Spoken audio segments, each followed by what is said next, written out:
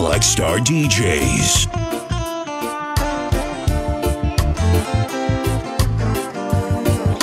Black Star DJs.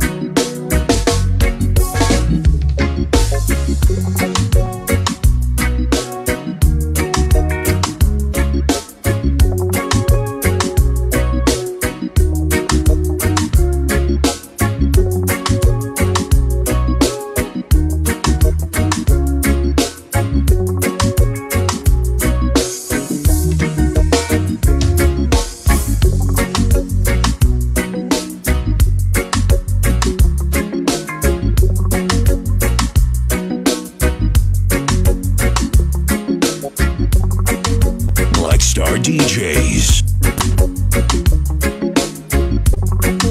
Black Star DJs.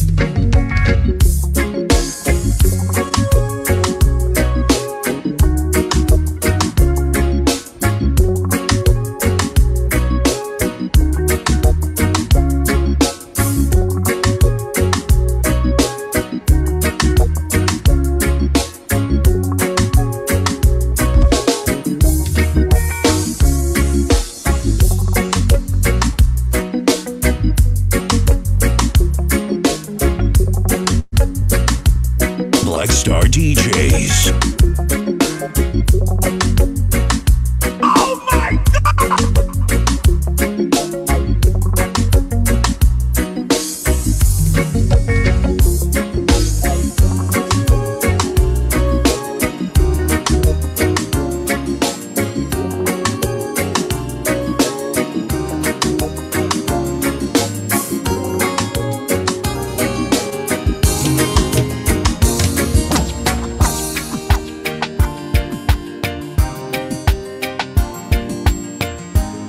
Yes, welcome everyone. You are listening to Black Star DJ's worldwide platform. Hey.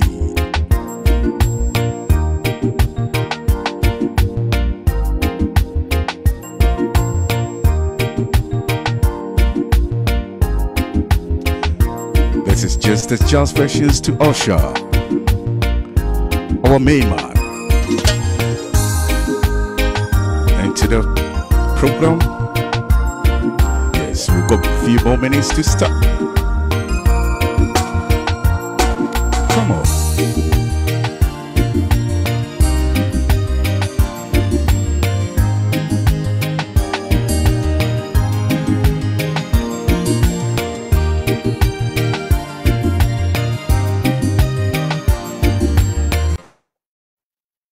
Over 200 of your favorite top Ghanaian DJs across the world coming together to create the largest online Ghana music platform. This is how we do each and every time of Black Star DJs Worldwide. Black Star DJs Worldwide.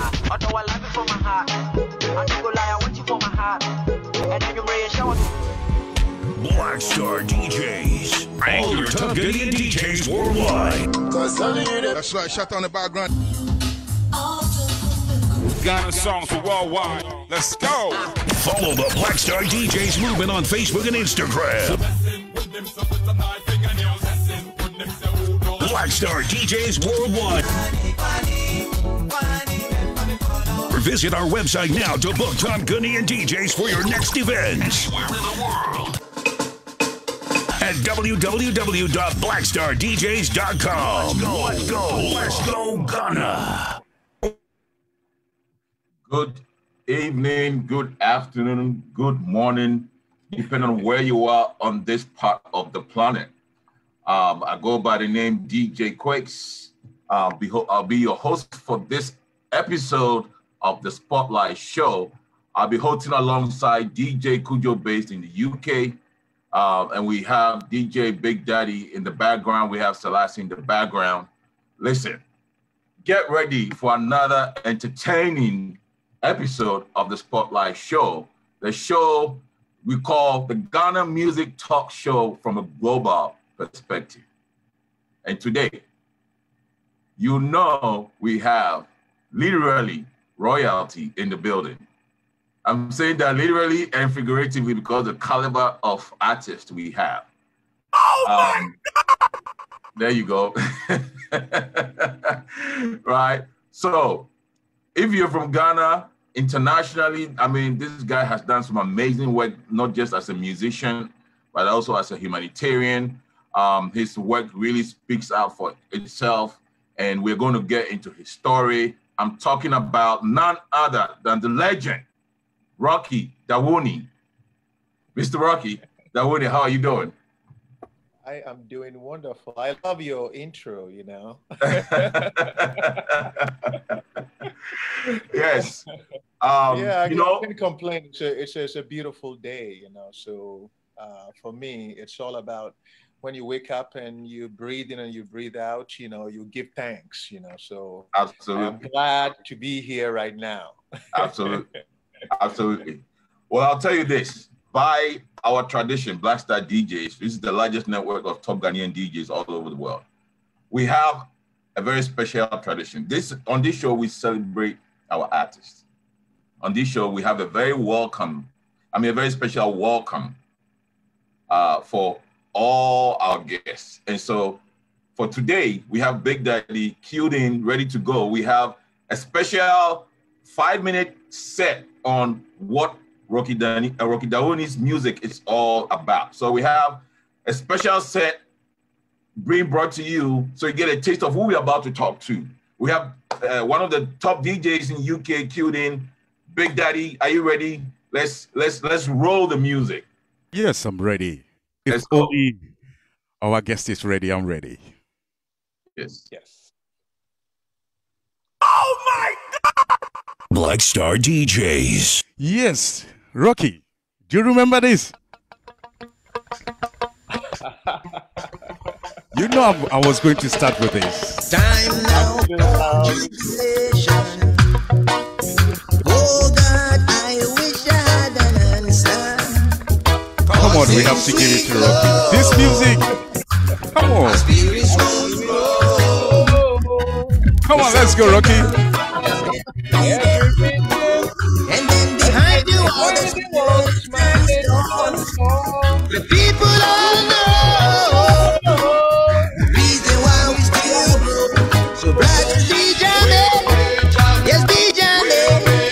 fire.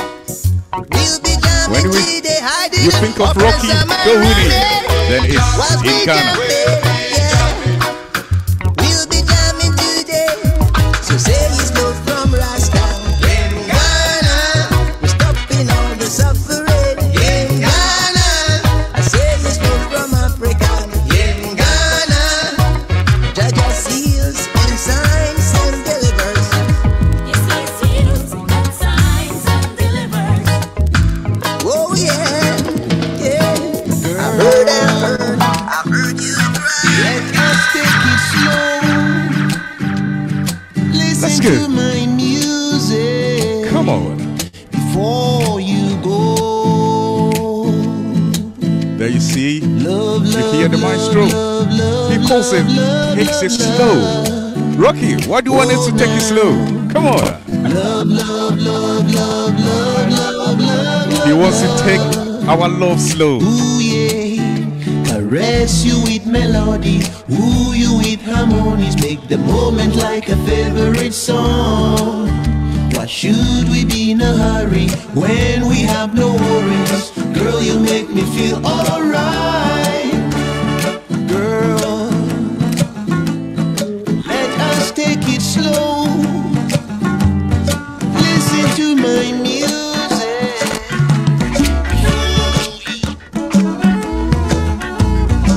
Another one. Someone to blame. Rocky, please don't blame anyone. There's no one to blame. If there's anyone, please see DJ Pix.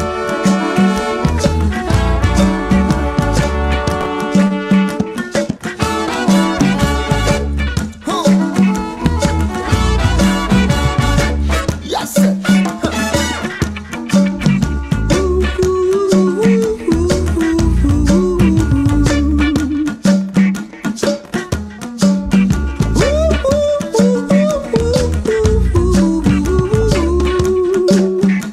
What do I have to do to win your trust? Do you like to see me always knocking on your door? What do I have to do to make you see that I'm just a single man who's trying to do his best? I wish that you could see my desire to satisfy African reggae fever. Catch it, catch it. There will be no cure when you get it. Hey, African reggae fever.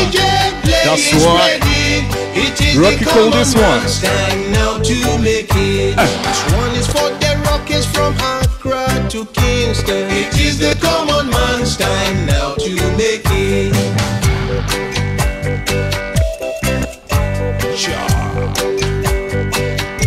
Oh, pay attention, my people, all over the nation. Hope you have a minute to listen to what I have to say. Redemption through music, my only intention. Bringing hope to places while the leaders laugh and play. From Accra to Soweto, all I hear is more fire. Youth in the ghetto now desire more fire. Music on the radio, don't take them no higher. It's too late, none of them can stop us now. Black Star DJs. Yes, Rocky, tell us.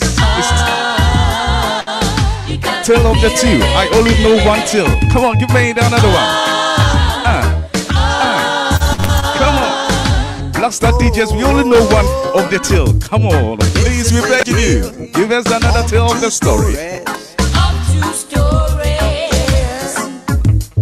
This is a tale of two lives. Love one another. And to those of you who thought Rocky only plays reggae, wait for your next music. This is a tale It's gonna blow your mind. Where's the trail to the promised land? And you know, and you feel. Black Star DJs.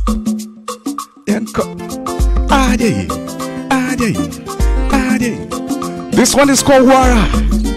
Ichi. What Tichi rough, not to honor. Odowara, me who anadria, me Black Star DJs.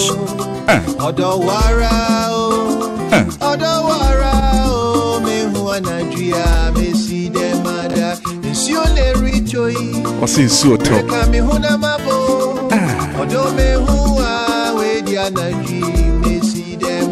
Rocky, who are you going to see this evening?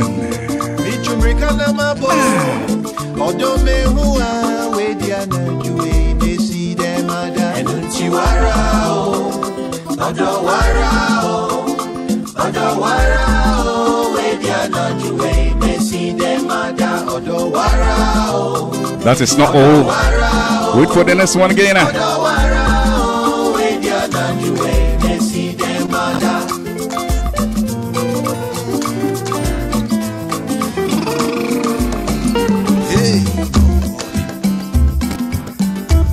What's it? Palogo style level. Hey, Rocky. Oh boy. If I don't get money, will you still love me? Oh? If I don't call you honey, will you still love me? If I don't get money, will you still love me? If I don't build your house, will you still love me? Come on, my baby, oh. Hey. Come on, my baby, oh. And then let's wait for the last one.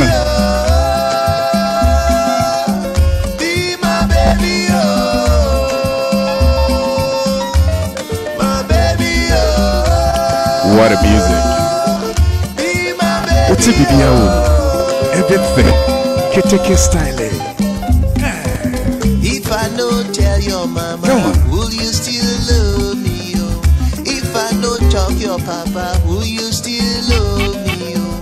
If I don't talk your baby, will you still Rocky, I guess you know what music is coming next. Let's go.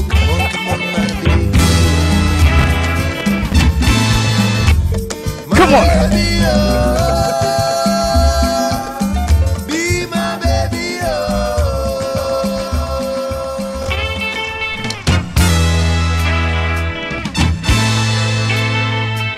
Yes. With all the collaboration. Come on. Rocky Dawuni. Let's go.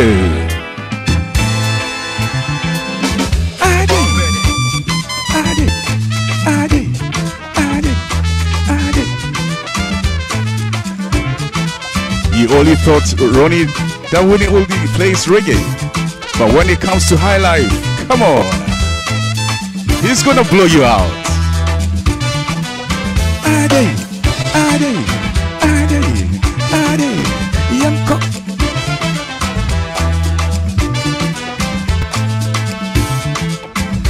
Now listen to how he sang this music. Come on, sing on. Ade, Ade. Ade, Ade, Ade. Boko. Okay, Rocky, take it on. Masanabo,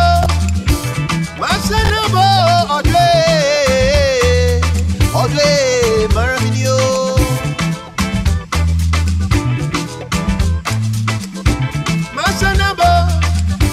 Masanabo, Mikoya Mendinanso. I don't wait, Maraminio. Akwebidi mpamweti amyo. No nimsho nikeshebia kwa nimyo. Akwebidi mpamweti amyo. No nimsho nikeshebia kwa nimyo. Cheche biedime uo. Cheche biedime uo. Ajay. Fix. Cheche biedime uo.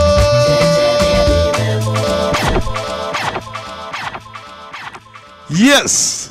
Oh, Rocky in the house.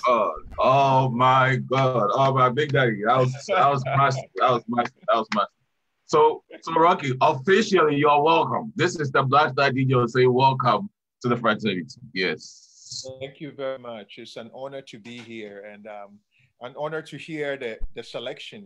Because my music, it's really a reflection of what I grew up to, what I was influenced by, and my truth. So it's good to see it all presented in that way where it's like a painting. You go from the the very, reggae cultural roots part to the very traditional pan logo, and also new craw type high life to modern high life, and then Afro and all of that. And it's just, we are a product of, that is who we are, so it's nice. It's really nice. Yeah. Wow. Big Daddy, massive work. I absolutely enjoy the set. So thank you.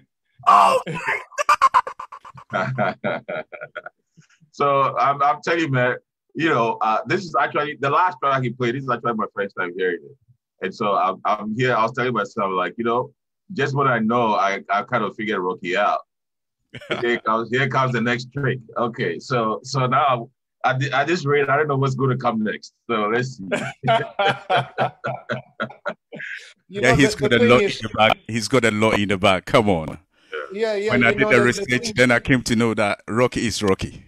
Yeah. You see, I always tell people that when even you consider, let's say, DJs, you look in your crate. When you look in your crate, the music that you are influenced with, that you play, it's like spans a lot of styles, So that is how we all kind of grew up, So as a musician too, you are influenced by that kind of broad-based amount of music. You see, so if and every music that you play, sometimes we are forced to adapt ourselves to a certain genre, but we bring all our influences in that adaptation. So for me, I feel so free and so like musically liberated to know that, I can, as a musician, I can be influenced by all these things. But when I bring it out in a way that resonates and reflects my own truth of it. And I think in that way, there's that level of authenticity too that comes with the music. And I just feel free to always break away from genres and not become, confined to one particular genre, and then also to project the African aspect, but in a more contemporary and new ways, Right, yeah. right, absolutely. And you're doing a pretty good job with that. I mean, I was quite impressed the way you have your rendition of that sound right there, the last one. That was really good. So so Rocky, I am particularly very privileged, feeling privileged today because, I've known about your work for a long time. I grew up in Ghana, moved here for college and being here for a while. And so, your music is one of the ways I stay connected, obviously, with Ghana and the rest of the world. And I've always known your work, but I really got, obviously, for preparing for this conversation, I really got very deep, and I have to tell you, I'm quite blown away with what you've been able to achieve over the span of your career.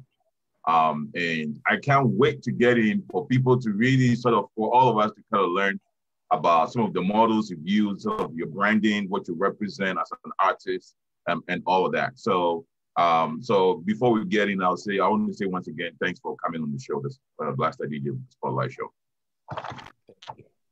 Okay, so before we get into your background, let's start with, I know you do a lot of work as a humanitarian, and you are the voice for, for a lot of powerful initiatives and campaigns with some powerful brands and organizations. And you're also a musician. My question to you is, from a branding and positioning standpoint, do you see yourself more as a musician that is also an activist, or the vice versa? It's a question that I've always kind of grappled with myself, because for me, it's almost like, every human being, you have, what you do and also who you are.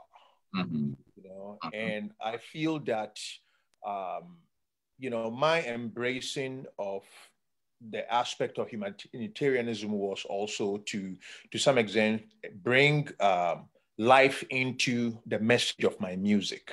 You see, because my music has always spoken about, I've always tried to shed light on social issues, issues of empowerment, issues of, people just becoming masters of their own destiny, and then also people becoming also conduits for change. And I feel that all of those things, you know, it's fair and nice to talk about it lyrically, and it's fair and nice to talk about it in interviews, and it's fair and nice to also talk about it on stage. But it is much more important when you are able to put those ideas to in action, you know. So I felt that, you know, being directly involved in issues that are on the ground and also connecting with, you know, without having that power, to using the leverage of the power of my music to connect with organizations so that are doing that work, I'm also able to help them magnify and amplify their voices, and also bring diverging people who are working towards the same ideas together, you know. So I felt that, you know, my humanitarian aspect allowed me to put my music into action, you know, and in doing so, you know, you know, that action also feeds my truth. It feeds me to know that when I'm on stage and I'm talking about a certain issue, it is backed by a level of truth and necessarily emphasis that I'm out there putting across. So it's kind of how I see the music and activism. Is almost like the two sides of the same coin. They complement each other. Without each, I don't think I'm kind of a complete personality, you know. And I think that that's what I always say, that, you know, we can't come and fit into the box. We have to bring our own box, right, you know. And I think that I am kind of, you know, an artist like that, that is very hard for me to fit into, to be constricted to a certain way that is organized. I just come out and I do things and I express things with the latitude of freedom that I have. And I think it's self-evident in, you know, those two aspects of my my career. Yeah. I see. So which one did you recognize first? You know, your humanitarian side, or the music side? Which one became your first passion? Oh, I mean, definitely the music side, but the humanitarian side, I think, also came from empathy. You know, it came from just understanding that, you know, from a very early time in my growth, that understanding that, you know, we live in a very interconnected world, you know, whether it's in your home, your family, or in your community, or in your country, you know. So you have to know that, you know, whatever actions that you take one way or the other, does not only impact you, it impacts other people, you know, within your community. So you have to live life with the awareness of other people's rights, other people's thinking, other people, what other people want to, you know. It's not necessarily only you, and you have to make adjustments to all of it. So that side of empathy was always there. But what really was something that I felt was present at first was more my knack for melodies. You know, when I was a little kid, I recognized that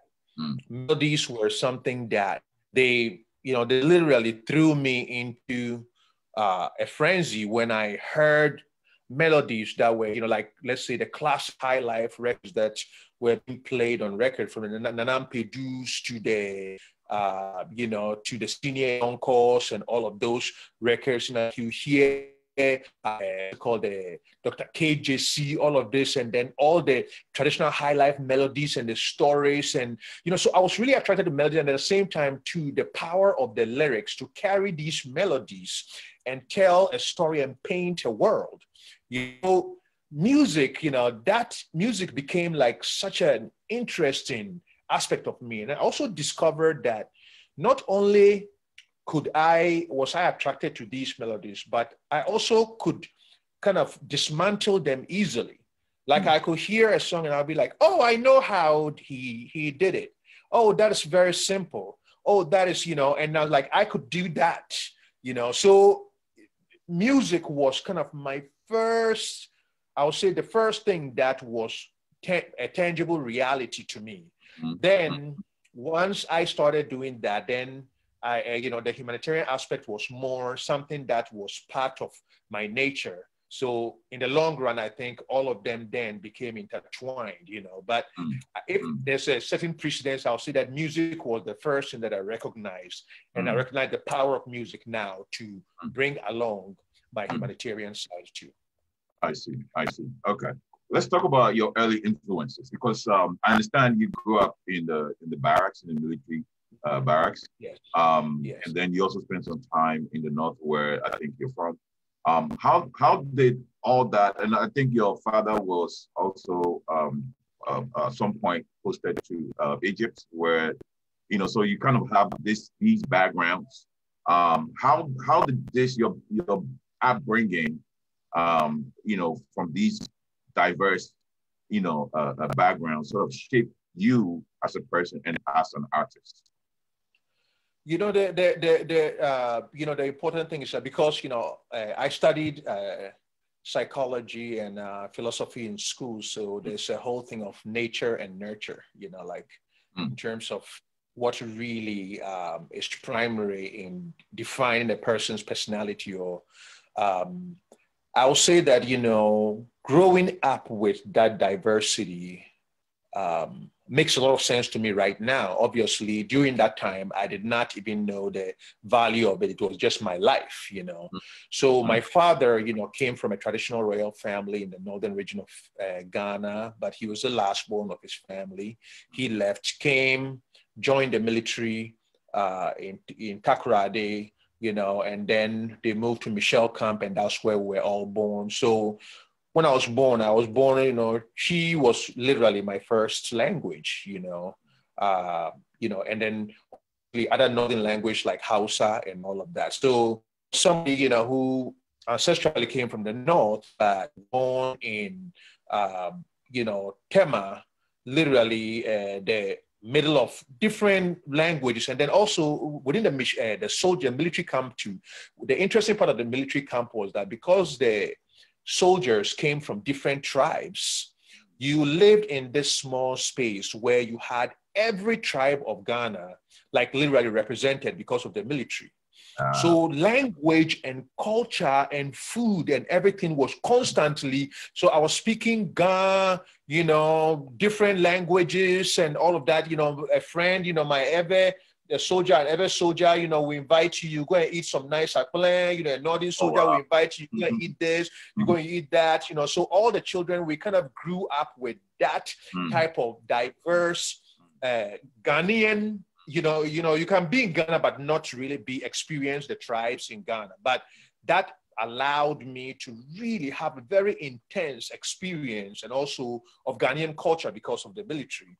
And then also the military, also there was discipline, you see, because soldiers, the barracks was run very, very, very tight. Soldiers, followed certain codes.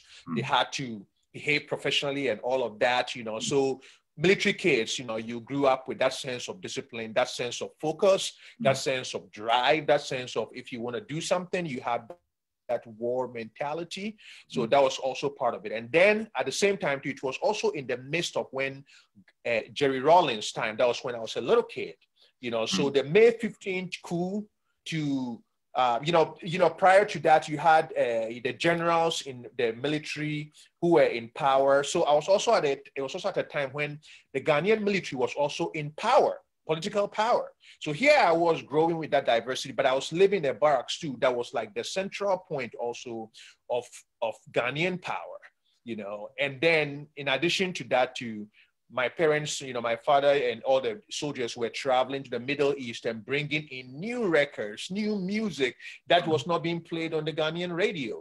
But because they were stationed in Israel and in Egypt, they had access to all these records. So I felt that what it did was that although I grew up geographically in I had a very pluralistic view of the world.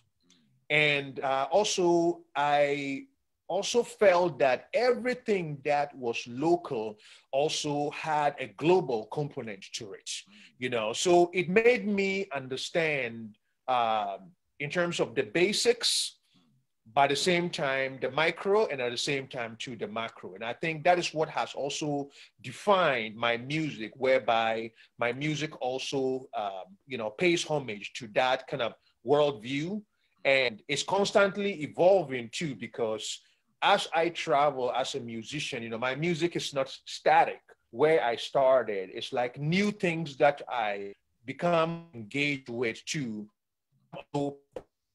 music and be created through me. So I feel that that upbringing has shaped me into a much more fearless artist who can push boundaries as I see fit, and also have the discipline to know, to be focused on my career, and know that, you know, it's a long view type of approach where I work with quality every stage and not necessarily quantity, you know. And I think that that is how that, you know, upbringing has helped also shape me, and maybe has been an integral part of my resilience and my longevity and my constant innovation too as an artist till today. Very nice, man. I love it. So you talked about, I have a few follow-up questions, but before that, I want to ask about your educational background, because I know that you mentioned about your degree in psychology and philosophy, right? Do you think that has really helped you as a musician? That I know you went to the University of Ghana. That level of I mean, a lot of correction. My final year, I left my final year. Okay. Right.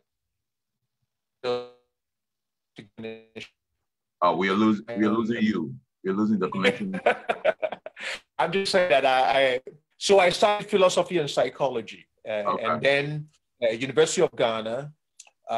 You know, during my final year was when I actually left, and then traveled to the United States. But what I feel that my university education did for me was that, you know, it equipped me with the ability to also be able to articulate the things that I felt and saw, you know, and it also gave me the tools to be able to discern and engage, and feel that that is where also a lot of my work with the United Nations, and also serving on various leadership committees around the world, both, you know, in the capacity United Nations, you know, serving on the Leadership Council for RFK Human Rights, Robert F. Kennedy Human Rights, and all these organizations came from also the educational part too that I was able to really nurture. So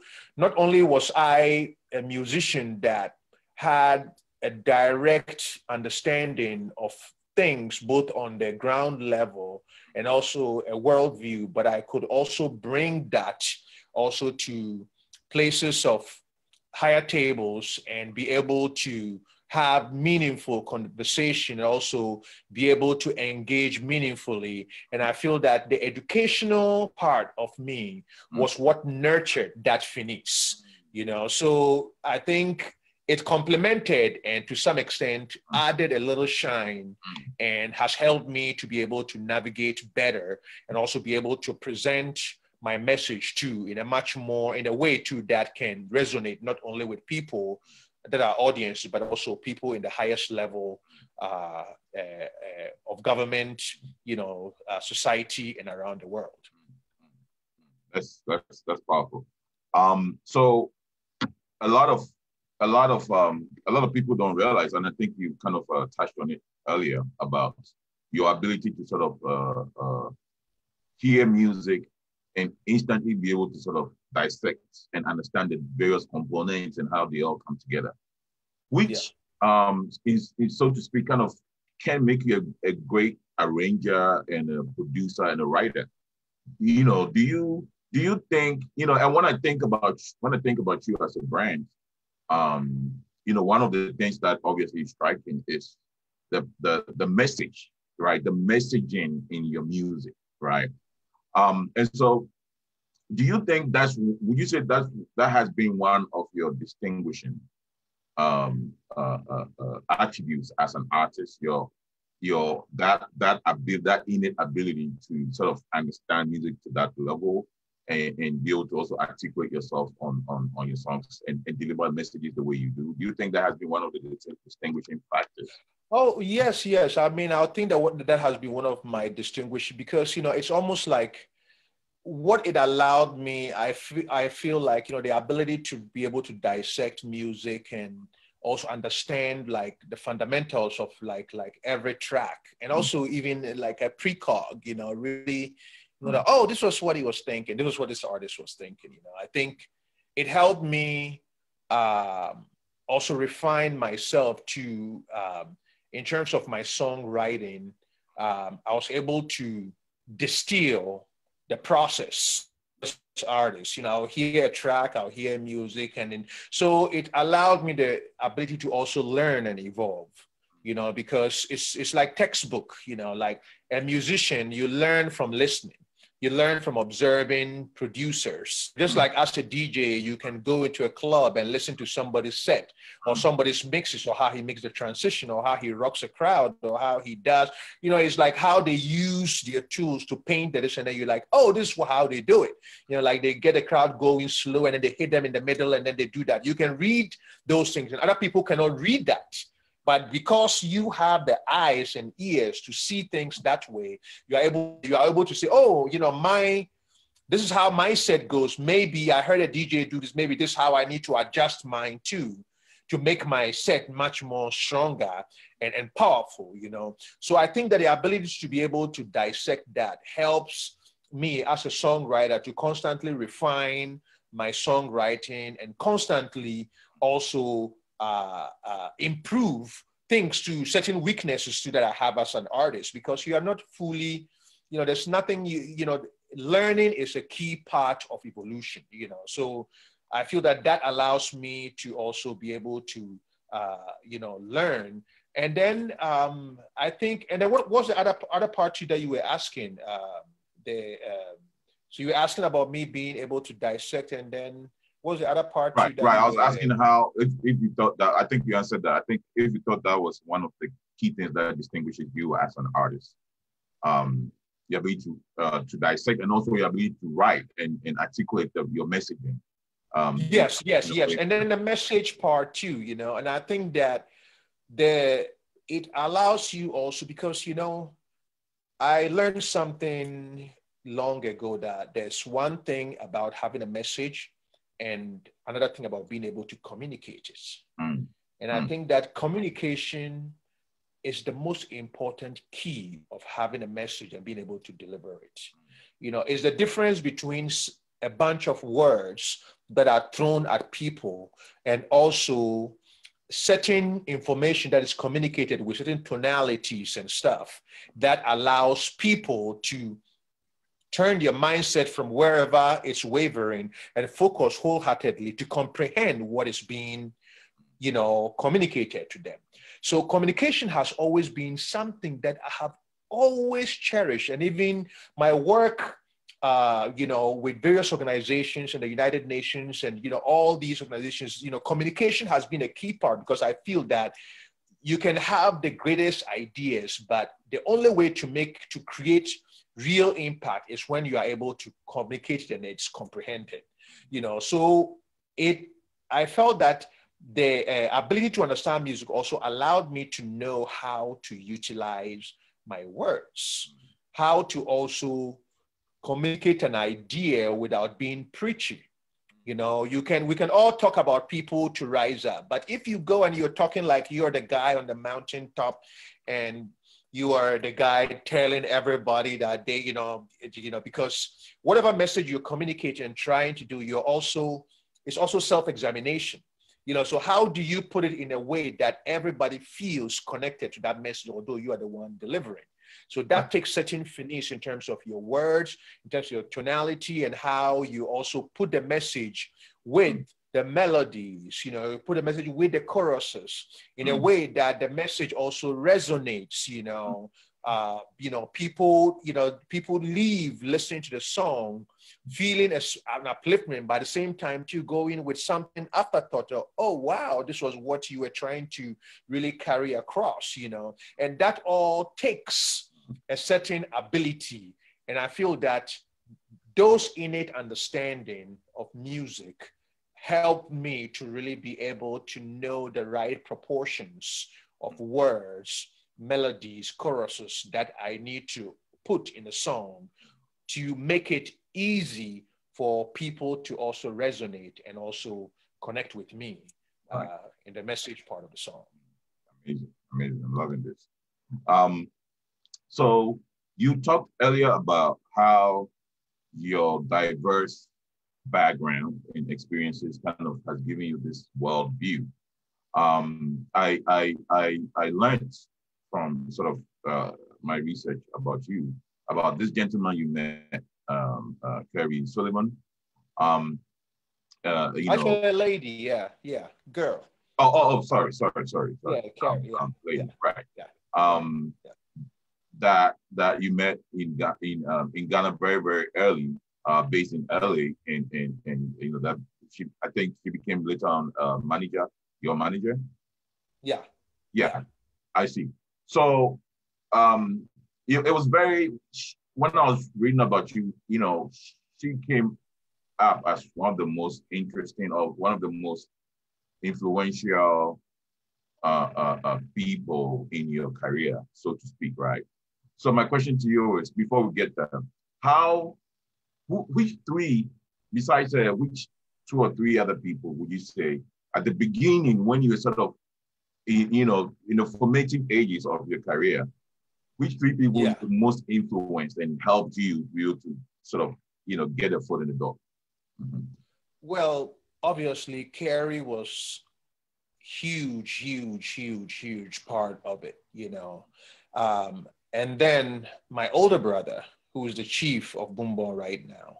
Mm. So he was actually even the first person that convinced me, after I was accepted in the University of Ghana and I refused to go to university because I thought I'll be too educated and forget my music. Mm. He convinced me that, hey, leave Koforidua and come be in Accra at Legon and study and stuff, and maybe you'll meet all your idols there. So he was able to convince me to come to Accra and then eventually, start off there. But also he was part of my first early management team, so my brother also was like a big part of that to help me start off to a certain extent. And then he became a chief, after my father passed on as the chief of our people, and my brother went to become the chief.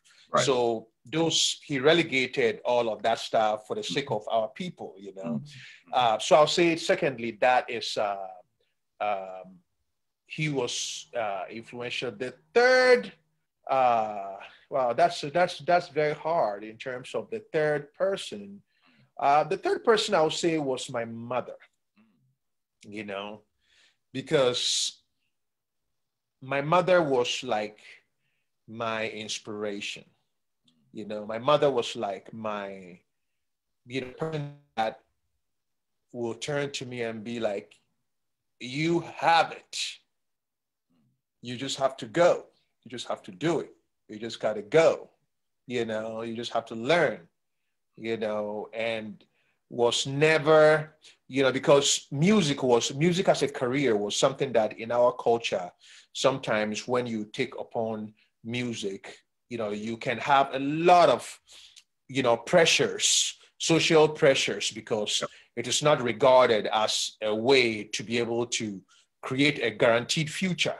So many parents are scared because, like, okay, you need to do something that they know that you're going to be employed. Music, Charlie, they look for gig. So that one is not guaranteed. Say you finish up, I will get the gig, but my mother trusted in my creativity and will always encourage me. Mm-hmm. And I never ever felt that my parents questioned my path of being a musician.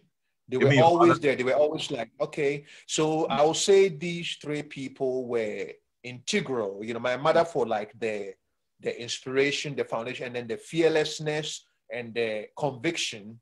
And then Carrie for being the one that curated and organized and helped really spread it. And my brother was like the one that helped me ground it, and then also helped me solidify all that. So I will say these three people were instrumental in making me ready to go out there and thrive out there. That's very interesting. That's not very typical of Ghanaian parents, especially the ones that are very big on education, because I know, I read your dad was also quite big on education.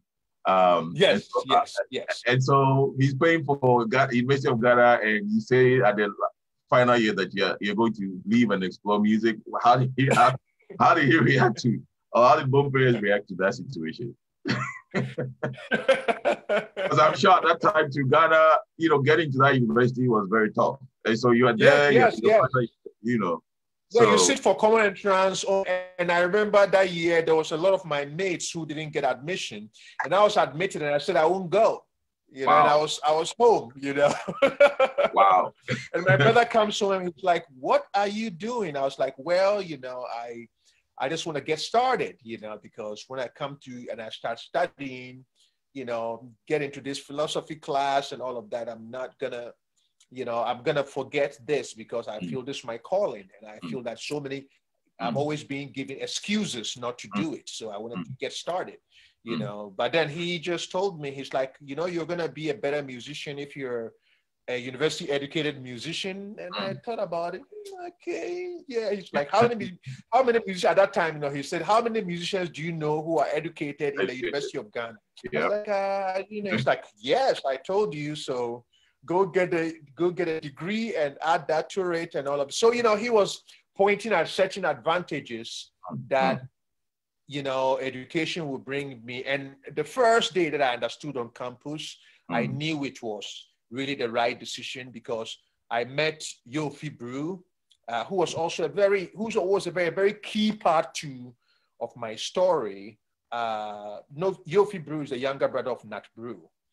Ghanaian musician Nat Brew, and I had been a very big fan of Nat Brew, and the Nacorex and Rexoma, and so when I got to Legon campus the first time, I met Yofi at a gathering, and we started talking, and I found out it was Nat Brew's brother, and then eventually I told him what I did, and he said he wanted to hear my demo, and he heard my music and he really loved it, and then he introduced me to other musicians on campus, and then we eventually started the Local Crisis Band, which became the launching pad for me.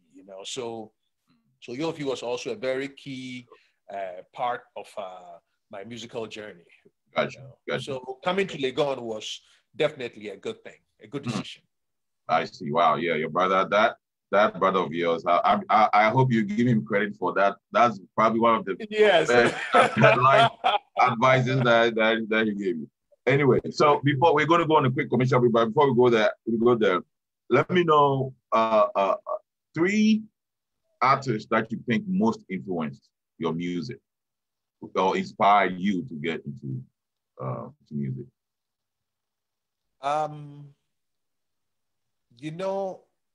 I think it's artists and personality.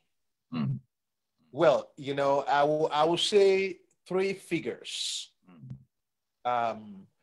Obviously, Bob Marley was a big one because I was growing up at the time when Bob Marley's music was. Fela Kuti was a very big one too because, all over the barracks and that kind of Afrobeat, was a very strong type of African music that was being played. And then I'll say Kwame Nkrumah. Oh, wow.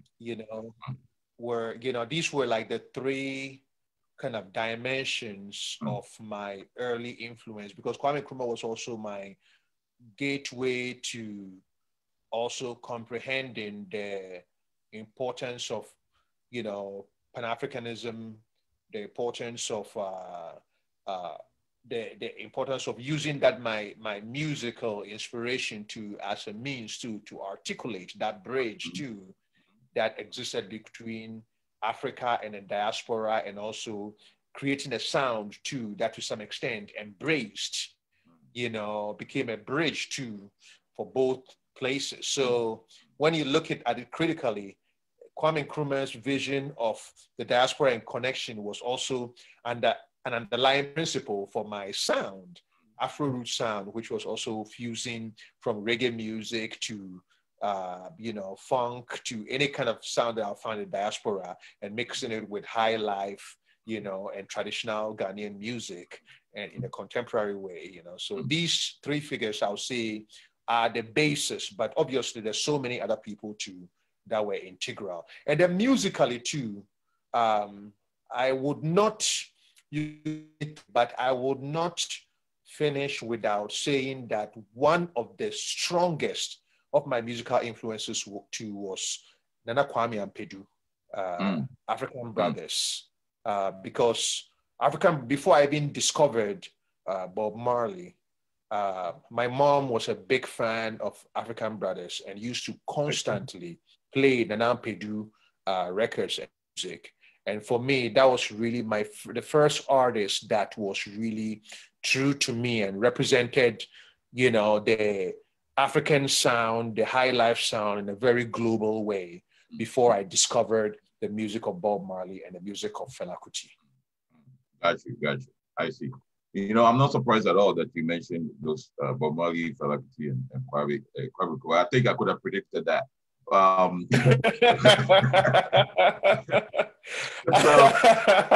know, very obvious.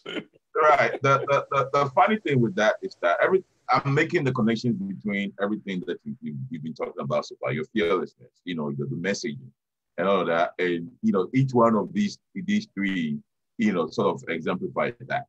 The other common thing between these three is that maybe besides Nkrumah, they were murdered, right? And so at this phase, are you well, we're living in a different day and age, but with the kind of messaging and the kind of impact you're having, of course there's some risk that comes with that. Are you ever concerned with with that kind of risk at all? Oh no.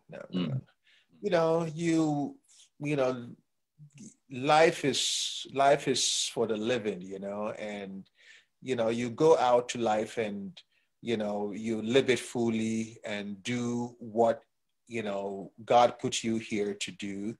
And each man, all that is born shall one day pass on, so nobody has to be afraid of what life will bring them, and let that be prevent you from living. You're afraid of dying, so you don't live.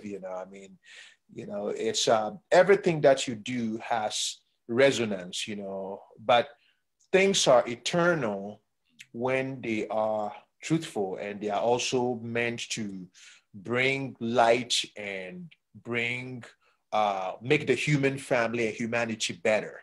And I feel that is something that, it's a great light, but at the same time, it's also a threat to those who are out there and feel that humanity has to be something that they can totally be able to sectionalize, organize, and control for their own ends and means. But what we stand for in the music we bring, that is meant to break that. It's meant to challenge that status quo. It's meant to also show that status quo that there's a certain power innate in an awakened people, and that power, regardless of whatever systems that are in place, that power, once ignited, can overcome any system. So we're coming from a position of power, a position of fearlessness, and a position of knowing that our message is eternal and what we represent is eternal. So we have no fear. We fear no evil. Yes, sir. That's the fearless legend, Rocky Dawuni. Let's go to social media, Kujo. Let's see what what's going on in social media. We'll do a quick commercial, and then when we come back, we're getting more into it. Excellent. I've been sitting here, Rocky, listening to the discussion. Excellent. So far, we've got DJs and several other people listening globally. Black Star DJs, that's how we do it. So far, I've got DJ Flipper, who's also known as J Santi, says, well, barracks boy. He can also relate because I think he also grew up in the barracks, now based in Canada. Yeah, Golden Yaya is also listening. We've got Ada listening, DJ Banti, Worldwide, Ama Mamiesi, our own Selassie listening or watching us from Facebook and obviously on the Zoom as well. Sylvia Jackson is also there. Mark Darlington, a famous producer, probably you might have heard of him. based in the UK. He says, well, it's always a pleasure to hear you talk. He says, well, you are one of his favorite musicians, yes, and a big brother as well. So that is coming from Mark Darlington. Selassie says, yes, you are also his too. Selassie says, mine too. And Selassie says, well, he loves the concept of quality over quantity that you've said in one of your comments. And yes, he also concludes by saying you are a very deep thinker there. CD is listening. Yawajiman says, well, he's not surprised at the things that you've said because that, according to him, also shows up in your work. And Mike Afrojam listening from all the way from Canada. I think Mike is based in Amsterdam, Holland. So Black Star DJs, this is how we do it. Welcome. We still have a couple of minutes to go. DJ Kudu here right from the UK, and I'm enjoying this. Thank you very much, Quex. Absolutely. Thank you, Kujo. So let's if you're ready, let's go on that very quick commercial break. It's going to be less than about 30 seconds. We'll come back. Over 200 of their favorite top Ghanaian DJs across the world coming together to create the largest online Ghana music platform. This is how we do each and every time of Black Star DJs Worldwide. Black Star DJs Worldwide.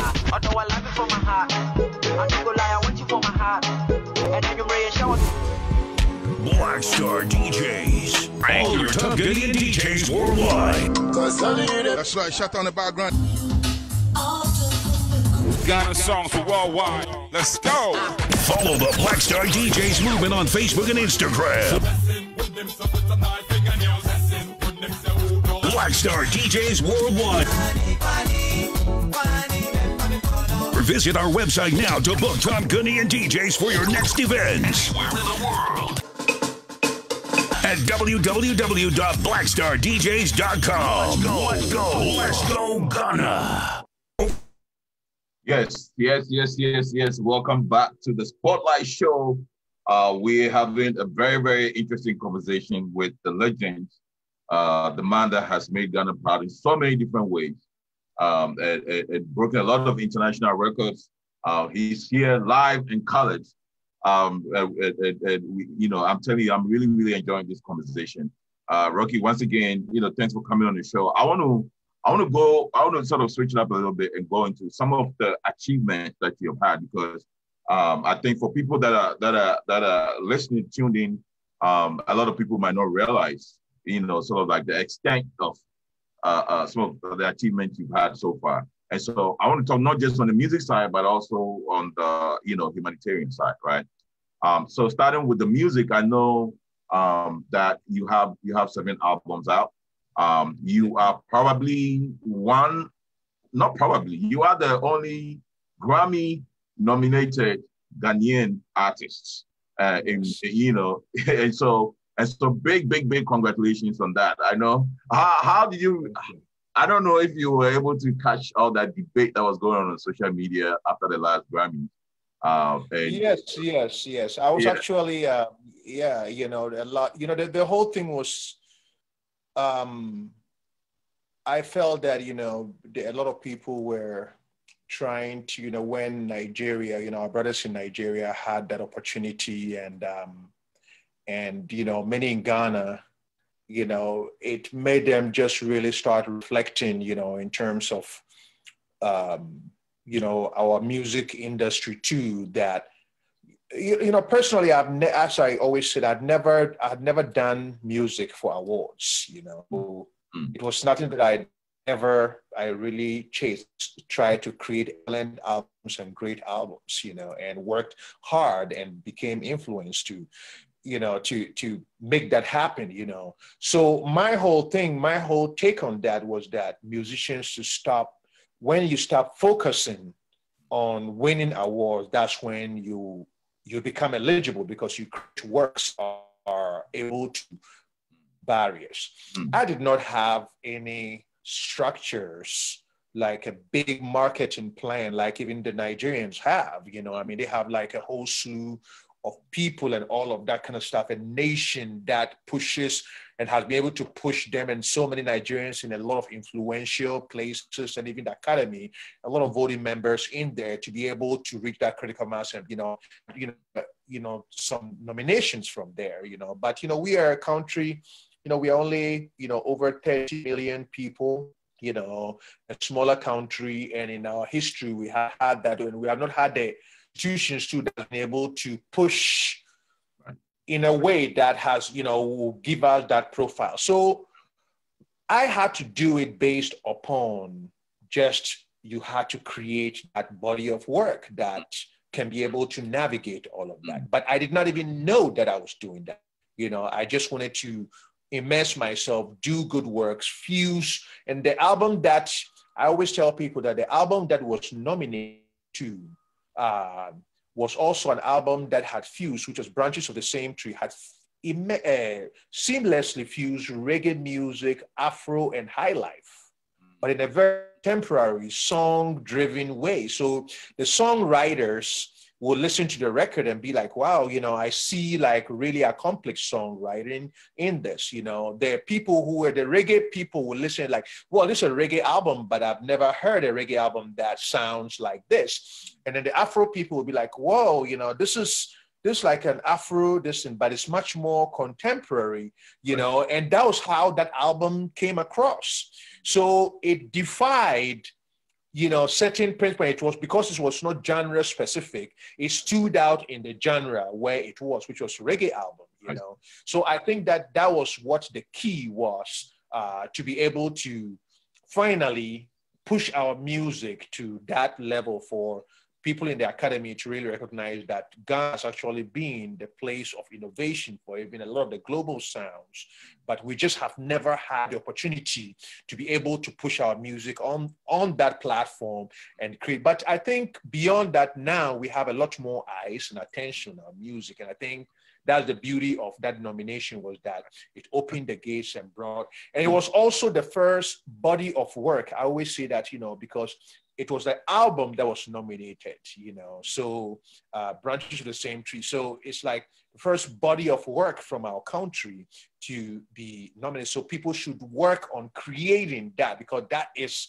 where the power, certain artists want it quick. They want to be on somebody's album and feature on, and then, get Grammy nominations and then say, oh, I've nominated because I featured on one song on somebody else's album. And it's like, okay, but, body of work, that's what we need, that can stand on their own and do that. So I feel that what it did was that we arrived, and even during my nomination, when I was nominated, if you search, you can see on the red carpet, what I said was that I don't feel that my nomination was just because I all of a sudden had the answers, but my nomination was a culmination of years of excellent Ghanaian artists who have chipped away and paved the way. And I just came in learning from them and on their shoulders, creating an album that took advantage of all the inspirations that they gave me to be able to create such an album. So it wasn't something that was, for me, it was something that represented our entire industry and an opportunity for us to use that as a stepping stone to move forward. So as I'm saying, like people like, Amachi Dede, the Kojoin Trees, all the people, even all the current artists that I listened to, and all of them were also all part of the inspirations that came for that album to be made. So I'm just the tip of that, what's it called, the arrow at that time. But now it's opened, and I feel that our brother Nigerians, they are much more organized, and they have the numbers, and they have all of that. But we have to use innovation and creativity for us to be able to stand toe to toe on that level, and not, look at when somebody else gets it, then we are like, we are annoyed and self-searching and soul-searching, and say, but the thing is that we got it. We have the nomination. Yes. We have a body of work from our country that has had it. So there's nothing. It's a matter of the next step for us to take. Right. It was very interesting to me how how when the conversation was happening on social media, a lot of people weren't aware that we actually already have someone, a huge artist in Ghana that is already nominated and part of the conversation at that level, right? Yes. And so did it, that begs the question, right? That begs the question. What you do and stand for is very much respected internationally and at home. I know your first album, The Movement, for example, had huge success in Ghana. But you continue to also have a lot of success internationally. Do you feel like Ghanaians understand today, Ghanaians really understand your brand, what you represent, and appreciate what you're doing as an artist and for Ghana? I don't think that, and the thing is that, sometimes I don't like to come across as, an artist that feels like they're not, but a lot of Ghanaians don't even understand the magnanimity of some of the things that we already have done, artists from our country have done, and I think that is also our media sometimes shuts itself in terms of the viewpoint, and they don't even look, to go back and know that, and it's it's not to hit back at, but the year that it was nominated, there was really Ghana Music Awards that year did not even do any recognition of that. Oh, wow. The year that it was nominated. Yeah. Oh, wow. Really? So, that's what I'm saying, that, so all of those things, there's no need for me to talk about them, but it's something that regardless, it was something that was a gift for me, for my country. So there was also the need for there was a lot of support in a lot of the media, but I feel that there was also certain areas that it was not really articulated in a way that people knew that our music has gotten to such level and we've arrived, and we just need to keep trusting and believing and pushing.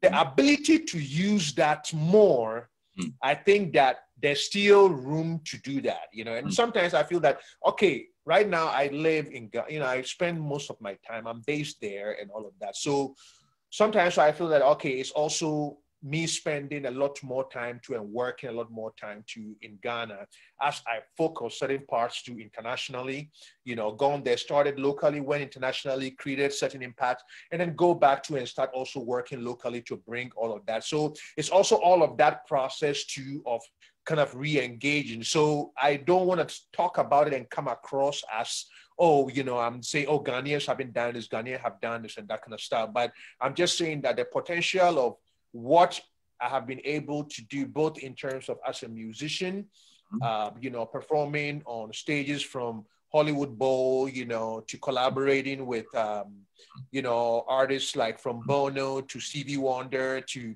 the last few days, the United Nations, we did a high, profile event that was with from Dave Matthews Band to Jack Johnson to Ben Harper, all this, and also the, playing in various stages around the world, and all of these things that when Ghanaian artists see, they would know that our music's gone to certain places and impacted certain places in a way that we need to be celebrating those achievements, I feel that there's more to be discovered in that department, so people know certain parts, but once they start peeling more, they're going to see more of what I've done. And I don't feel like, I think it's egocentric and self-serving to always go and talk about your achievement. It's boring, So I'd rather have other people discover it and just keep doing things, as I go. But I think that, like you're saying, we need examples of success models. We need examples of people that have done it the right way and were able to make it doing it the right way. You understand? Yeah. So I think, one way of, I will not look at it at all as blowing your own horn. I mean, you are the only nominated, artist in Ghana. A while ago, CNN described you as one of Africa's top global stars, right? A lot of people regard you as Bob Marley of Ghana and maybe Africa. Your album, you have won an NAACP Image Award for Outstanding Album, right? Best Reggae Song of Ghana Music Awards 2011. Best African Artist International and at the World Music Awards. I mean, the list goes on. The list goes on. And the idea that Ghana is not picking up on this kinds of achievement, and this is just on the music side. on the humanitarian. The things I try to tell people to think, how much of my music has been used on American TV shows, exactly. Everything from ER, yes. To video shows, video games, films, and all of that, and the sync dimension of what, the extent to which, which our music too needs to kind of be able to impact into all those realms, So it's there's a lot, there's a lot. I don't know if that doesn't interest the Ghana media. I don't know what, because I mean, even the South African, when we're doing the World Cup in South Africa, I know that EA Sports took your songs, yes. and put it in their game. I mean, African Reggae Fever, yes. Right? I mean, your video game, Yes. And that was just, and I know they've done a few of your songs on their video. Yes. Right? Several, yeah.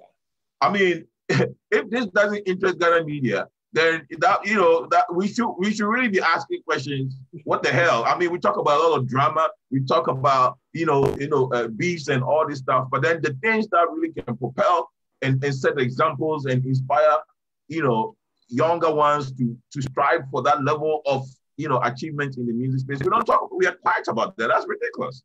But anyway, don't get me started. Sometimes you don't even, I think I'll be coming at some point. Yeah. Okay. Conversations about some things that have already been achieved, but then they talk about, we need to go and get them. Like I remember even the Grammy thing is like, we need to get a Grammy nomination. Like some people, I'll be the, we need to get, when I was like, we already have that. We already have. So. It's amazing. I know, you better come in here before I go off because I know. It's all good. We are Ghanaians, so we can talk and figure out all the fundament of our industry. Exactly. Clearly, Rocky, I think at the beginning we did say that this is a discussion and not an interview. I've just been sitting there just listening. Now, my question is that we've had quite a few artists, big upcoming on this show, and there's always this challenge of artists trying to go global. Some say that look, you need to be big in Ghana before you go global. Some also disagree and also say that look, no, music is a global language, and why not target the whole world if you can? So based on the conversations, the way we are going, in your opinion, do you think that becoming big in Ghana before going is the way forward, or just looking at it as that big global targeting it is the solution based on what your experience is, sir?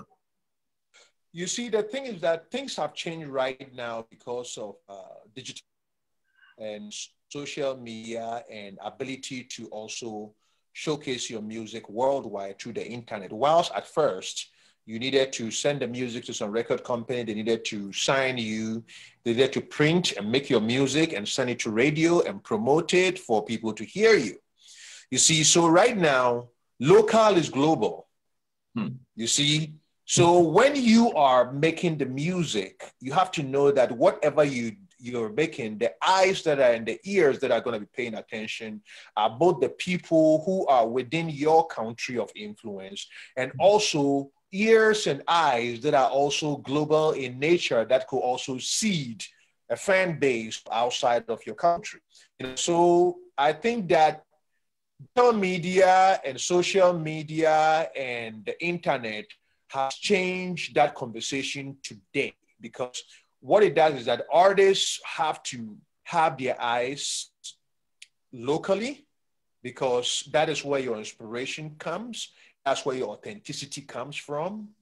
But at the same time, you have to know that the quality and the nature and the level of material that you're putting out has to always be at a top level, because if you think that you can serve the local audience with some shoddy goods and think that I'll prepare certain ones for international market, everything that you are putting is local, so you have to now it's about putting the quality work, and the quality work will be able to impact and influence both within your own local market and at the same time the global. So the ability to impact both simultaneously is available right now. You just have to make sure that quality is your guiding principle. I think that will lead you forward. Yeah.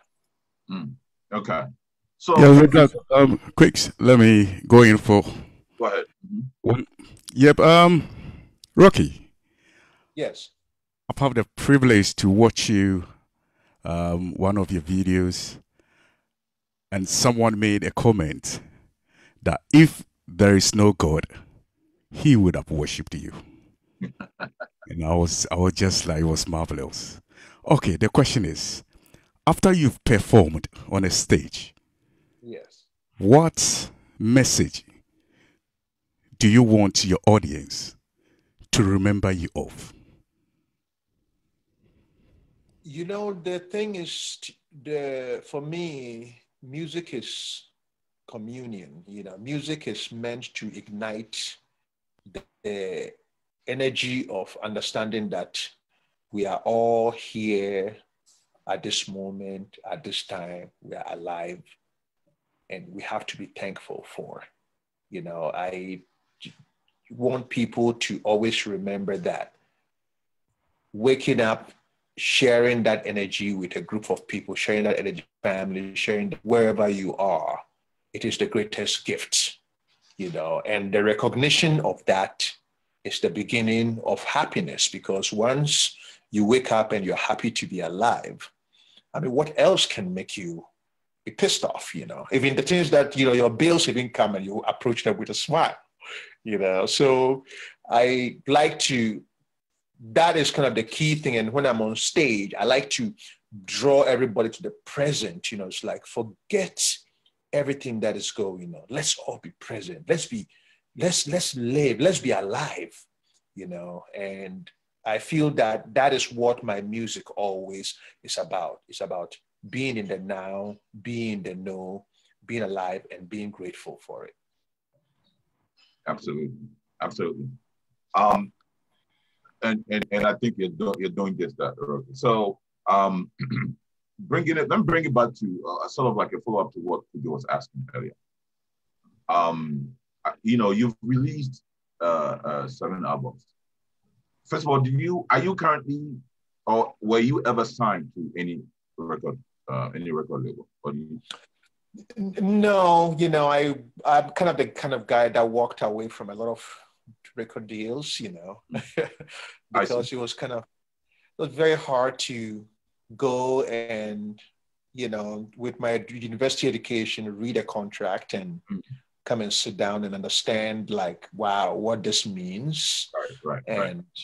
And totally convince myself to go and sign it. And, so the thing was to be independent. I knew it was a long way, it was a hard way, and build myself to control a lot of my catalogs for some time.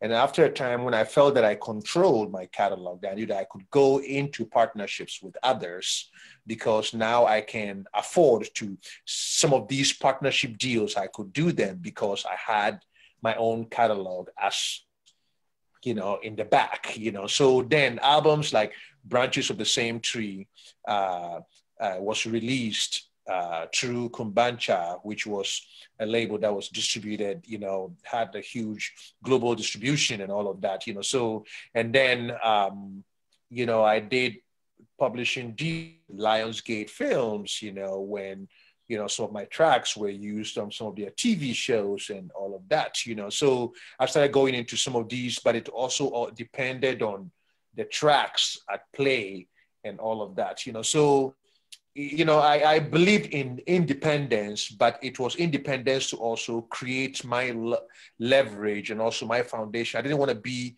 the artist that was signed like most artists, that we know, famous artists, successful artists.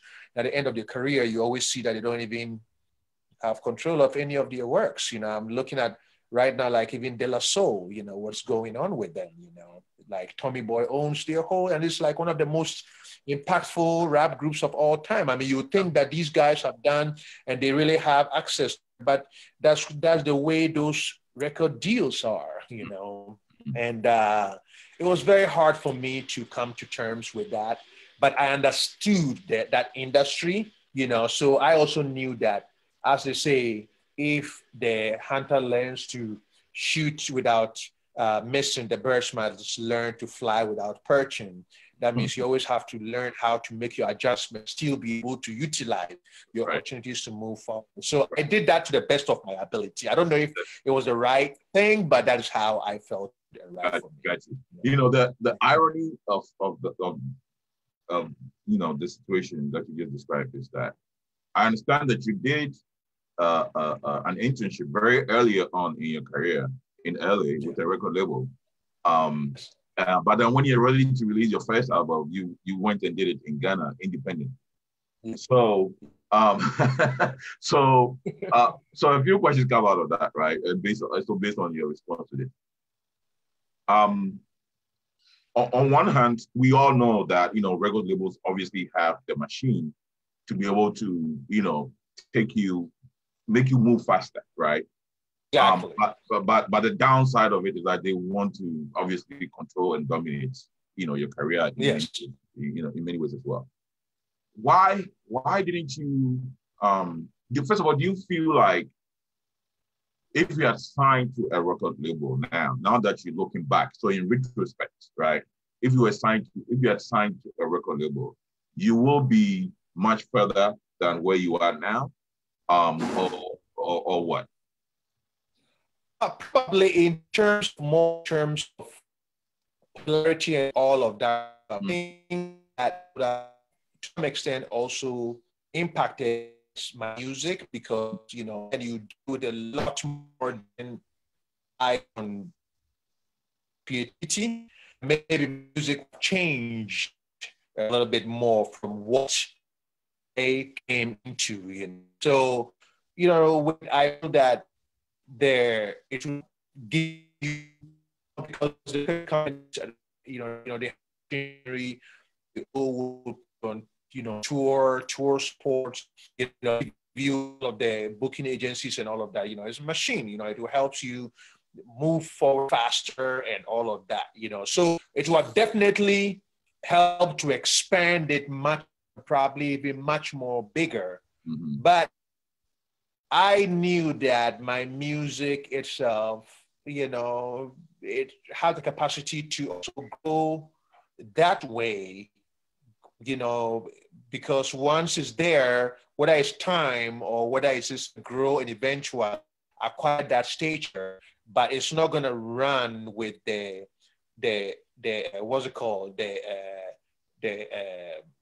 hormone heart of a record company, right, for that to go faster, So I was ready to take that long way and pathway, because for me, it's a mission, So, and in certain missions, sometimes it's not only about the limelight and then the,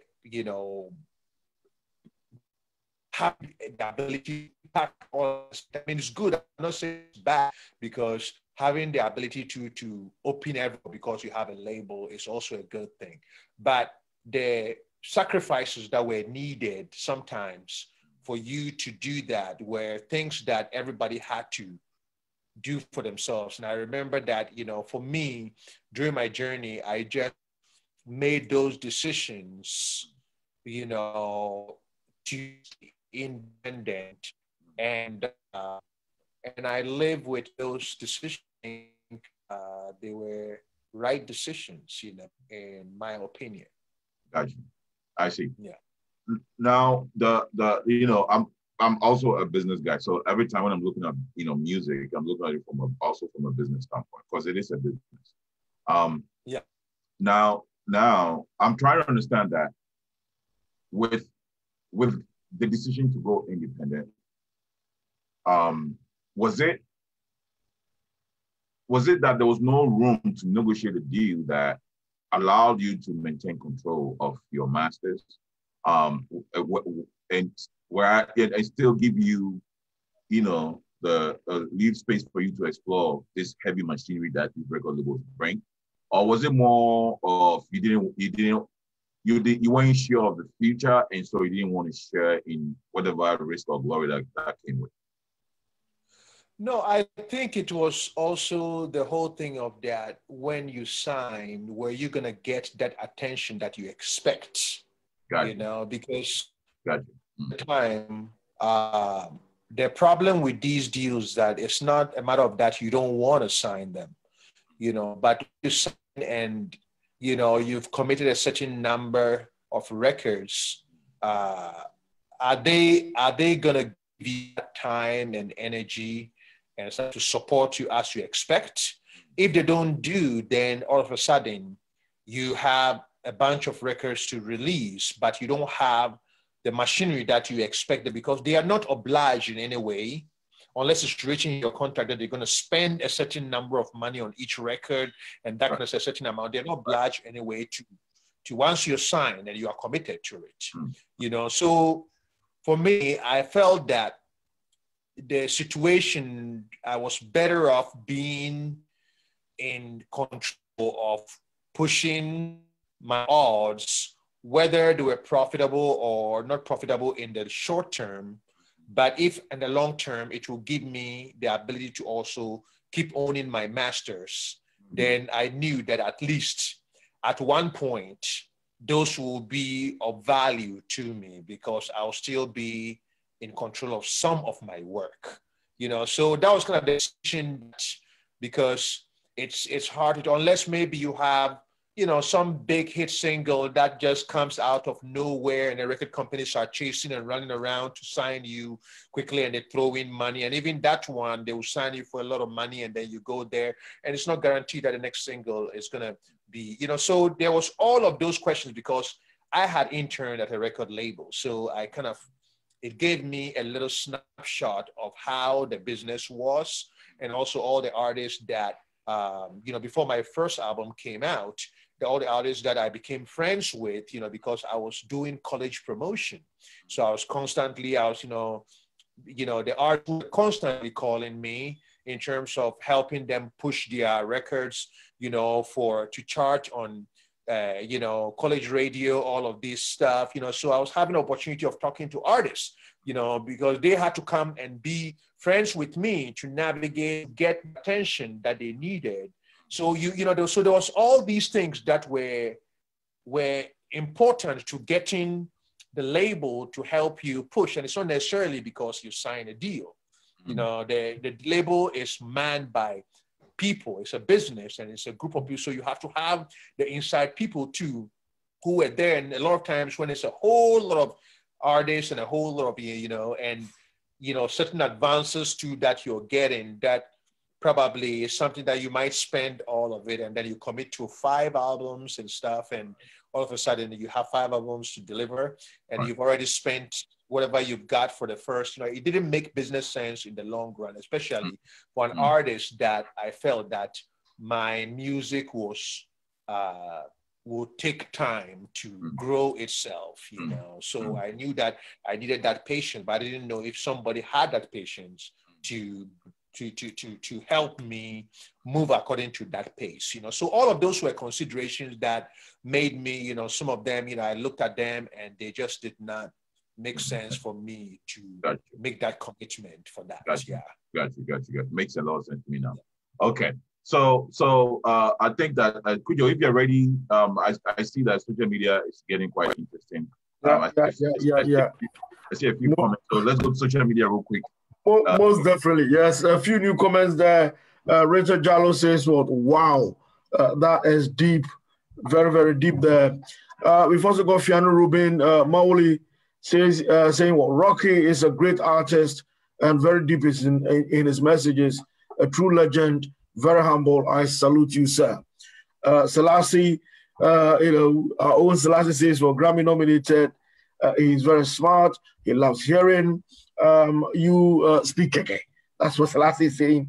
Rocky is just so humble, rare quality in our own legend.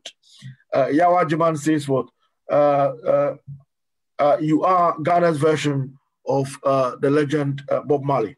And we've also got our own Kwasante here, who is not able to join us on the Zoom today. Kwasante says what? Ghanaians by nature will always dwell on negativity with all their strengths, more than the positives. Hence, while Rocky's achievements are more recognizable and celebrated outside of Ghana, sir, keep up the good work. So that is what Kwasante is also saying.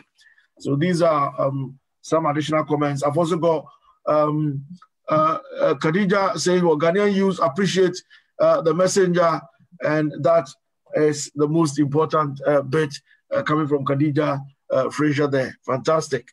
So, Quex, you can take us home now. Okay, amazing. So, actually, if you're ready, that quick commercial before we come back for the last segment.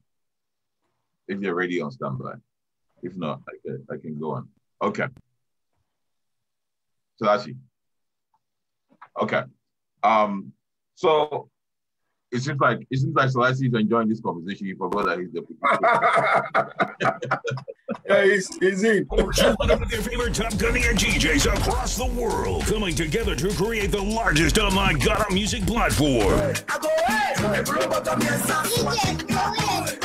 This is how we do each and every time of Black Star DJs Worldwide. Black Star DJs Worldwide. Although I love you from my heart, I'm not gonna lie, I want you for my heart. And then you raise shower. Black Star DJs. All your top Ghanaian DJs worldwide. That's right, shut down the background. Ghana songs for worldwide. Let's go. Follow the Black Star DJs movement on Facebook and Instagram. Black Star DJs worldwide. Or visit our website now to book top Ghanaian DJs for your next event. At www.blackstardjs.com. Let's go, Ghana. Once again, welcome to the Spotlight Show, the Ghana music industry talk show from a global perspective, hosted and brought to you by Black Star DJs Worldwide. We have with us the legends, the Bob Marley of Ghana, as they say, is in here with us, and we're having a conversation about his journey and some of the decisions that he's made in his career. So, Rocky, I want to follow up on what we're talking about before we went on commercial, right? I also see that you have quite a few events that you host, your organization hosts around the world. I see that you have the Afro Funky events in LA. I read about the Thursday Night Club in LA. I don't know if you're still doing all of that. And then you have the Independence Splash in Ghana, that has been going on for a while. It's very interesting. A lot of artists or even record labels don't think, and I know that especially the Afro Funk event, these are very, very internationally very successful. I know that attracts a lot of high profile celebrities that attend these events. And very, very, very well attended and patronized. In addition to your Ghana even puts thousands and thousands of events, of people to the thing. Is that part of sort of your marketing and promotional strategy, or is this something that you enjoy doing as an artist? I mean, they're both, Mm-hmm. I mean, most of them, I did like the Independence Splash. We haven't done it for a few years just because we got very busy. So but we're planning to bring it back but for several years, you know, it was like the concert that whenever I traveled, I wanted to make sure that, you know, I'll be on the road and I'll come back in Ghana. Everybody knows that 6 March, I'm going to be there. I'm going to play and stuff. So for years, everybody knew that. And then Afro-Funky was also created also because when I started basing in Los Angeles, I recognized that although from my first album, The Movement, you know, right from the onset, a track was licensed by Atlantic Records. You know, so I was, you know, from the first album, I was already getting like a lot of hits within like bigger realms of distribution, but I was not getting bookings and all of that, which was a big part of the whole thing. And LA, it was hard to break into LA because LA, you know, they dealt with the cream of la crop from the world, you know, so in order for me to impact LA, I knew I had to create my own place. So Afro-Funky was created as a means for me to have a space to do my concerts and at the same time to serve as a means to bring African music right within the heart of Hollywood. You know, so when we started, it just became a huge success, you know, and every African artist that traveled anywhere had to come there, you know, because whether you know that you played at Afro-Funky or you did your press launch at Afro-Funky, you were going to get connected to all the media.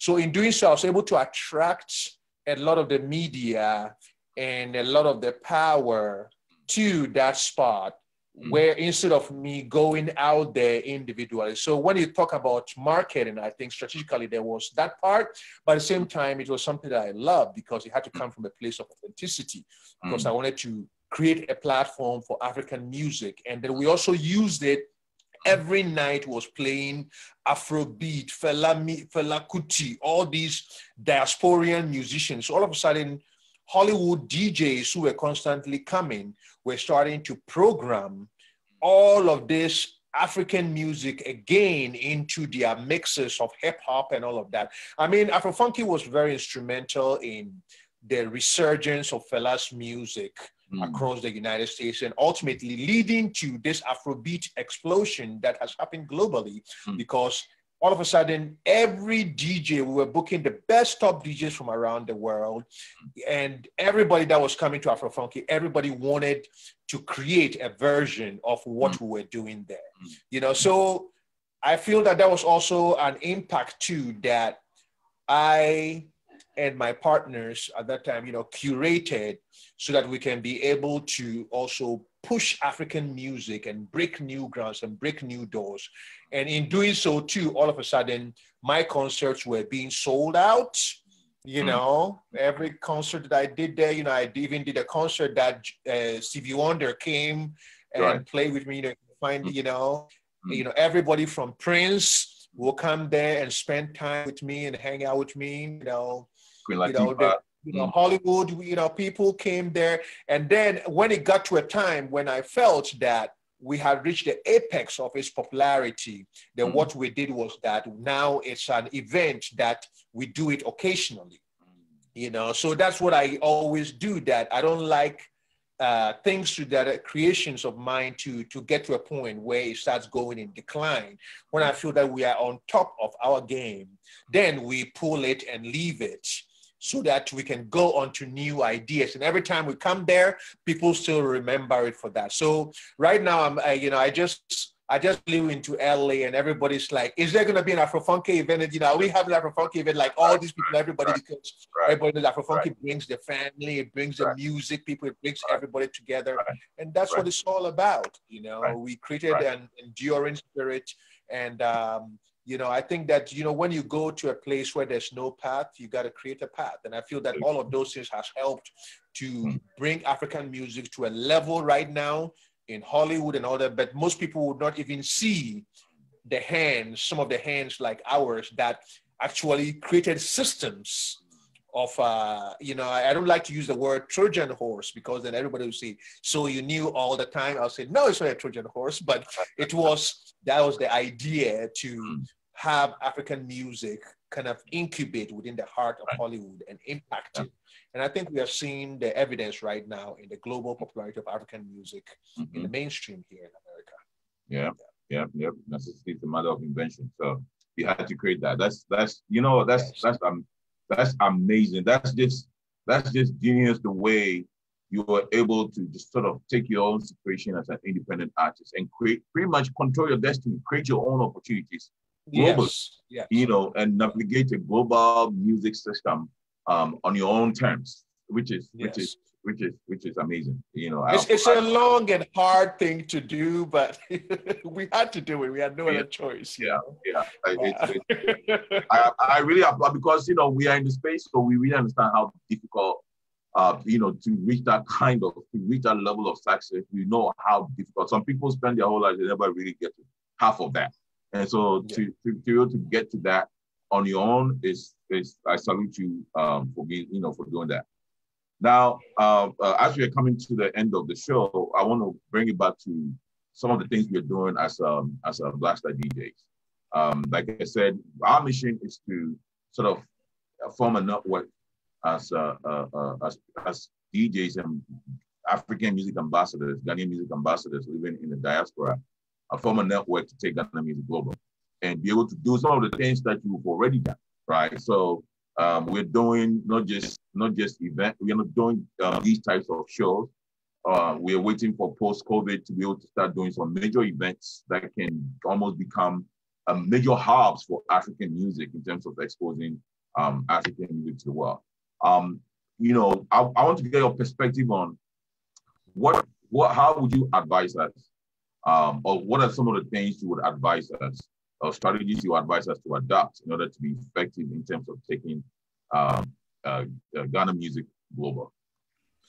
Oh, I think that, it's really exciting to hear that you guys are coming together, because it's, as I say, it's togetherness and unity that will give you the power to be able to impact meaningfully. But one thing that I would like to let you know also is that you have the opportunity, a rare opportunity, to represent the expanse of Ghanaian music, So in your sets, don't just be rehashing what is trending. You are at the and that's what Afrofunky taught me. Afrofunky taught me that we bring sounds from, let's say, cumbia sounds from, there was one night that we traced the influence of high life in Colombia. So that night we had visuals from Colombia, we had Colombian food served and all of that kind of stuff. That's all part of curation. And, and you could hear all this music, like Ambulance music being interpreted by some Colombian band. It was part of their local music, and like all these stuff that was happening, which was showing that, and people loved it. So it means that people don't only respond to whatever is trending, and it's sometimes, when you hear, oh, everybody's playing the same Afrobeat trending 5 songs that are playing over, you go to every party and that's all they're playing. You have the opportunity, ability to go deep, find the gems of our music. There's a lot of great DJs who are out there using our high life music. When you go and they drop it, like in a stadium or in a place, they play high life and everybody goes crazy. But it's all me. But then you don't hear our own DJs like play that. They only play like so. So you have the ability to mix it all up and represent fully who you are, because there's so much power, from the Fela Kutis to the Sonia Days to, to artists like myself, artists like Hugh Masekela. Then you add whether it's the Sarkodie, whether it's the Stone Boys, whether it's you mix it all in a way that you create your own dimension of an experience that is ours. So that's what I want to do. You have to push all of Ghana music, the good, strength, cutting edge, beautiful, creative Ghana music. And that's when you are going to start standing out too. because people will know that you are not really rehashing, you know, because, oh, everybody say, oh, Afrobeat is, and every time you go to every party, same thing over and over again because people are reacting to it. Right. But the audience, when you are in control, it's like you have the mic. Yeah. You can take them anywhere you want. And that's the beauty of a DJ, that you are in the driver's seat. You can take them on a journey. And even when you take them on a journey that they don't know, that's when they remember you. Right.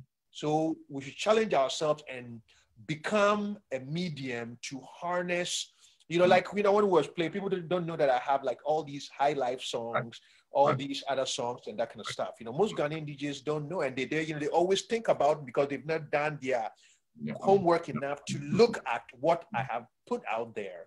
You know, but when you look, there's all this other stuff that can work in so many, and let's start looking deeply and dredging and picking the good ones and adding it to our set. And then all of a sudden, this will represent a brand of sound that is not like everybody playing, but it's something that is authentic, is Ghanaian, is cutting edge, is new and fresh, and is groundbreaking. Quakes, let's listen to his Afrobeat. You will love it. Absolutely. Go ahead. Let's go and listen to this. Yeah. Let's put the first minute of it.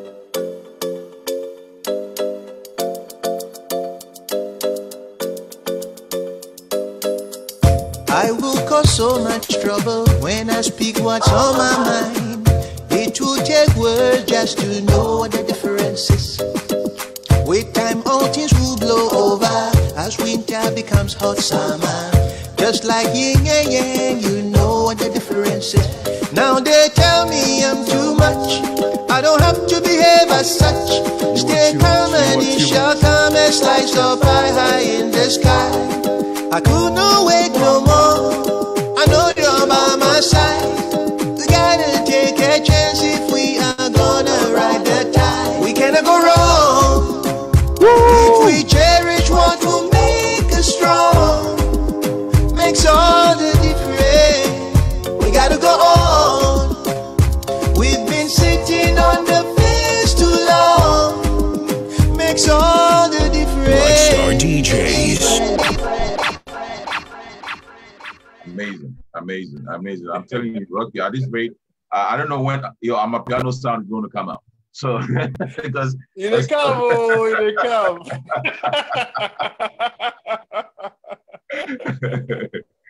Yeah, I like the dimension where you can take your music and yeah, you know, you take it and then you add songwriting to it and you expand it, you know, so you don't stay like where everybody goes, you know. So as you innovate and you embrace it, you know. Absolutely. Yeah. So we are. I know I ran out and my people are going to kill me, but I have to bring. You know, I can't talk to someone like you without talking about legacy. And so, you know what? First of all, you know, two parts of the legacy question. First question is, what impact do you want to have on the people coming behind you, the younger artists? Maybe someone thinking, you know, I want to do it on my own. I don't want to go the record label route neither. Maybe I want to do independent. Or would you advise people to go to find the right balance? What is your advice to the younger generation coming up musically and how to structure deals and all of that? What is your take on it?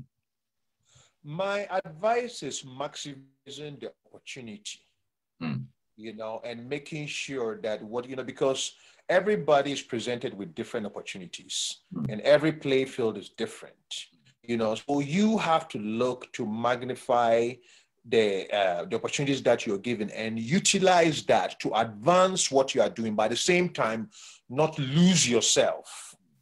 You see, so, you know, it might not be the way I went about it, you know, if it's presented to another artist, but the artist can feel out that, okay, I could be able to leverage myself this way and do this, and then through this, I can be able to do that. I think that it's all about individual choices, but in the long run, make sure that regardless of what it is, you are always striving for excellence, and you never stop learning, and you never stop growing, and you never stop kind of trying to improve things. I think when you have all of those, like instead of trying to follow the crowd, go home, you are working on your craft. You know, when everybody else is out there at the club, just like doing, I don't say don't have fun, but when you have fun, you are right there. You never lose sight of that. And when you have that work ethic with that talent and with that focus, and also the ability to recognize opportunity and leverage that and utilize that, I think success is a byproduct, you know, so that's all I'll say. And, you know, everybody has their own story and their own path. So I can't give a one size fits all. All I say is that just be true, sing your heart out, believe in your truth, and go out there and stake your claim, and everybody else shall see it. And stake your claim. I like that. Yeah, you know, if you're an African artist, let me rehash what Rocky Dawuni just said. Ability to recognize opportunity and maximize them to the fullest, right? But yes, in so doing, do not lose yourself. Try for excellence and have the perfect work ethic. That's, I mean, you know, it couldn't get any better than that. This is solid advice for a proven model. If you want to get Grammy nominated, right? That is the formula, absolutely. Okay, the other part of the legacy question is, when it's all said and done, you throw in the towel, how do you want to be remembered? Me, as a guy who loves farming and loves singing and just loves jogging the mountains and loves life. And, you know, just utilize my God-given gifts to magnify God through people, you know, and I think that is what my purpose is just through music, people get to come to terms with who they are and find their own truth too, you know. So I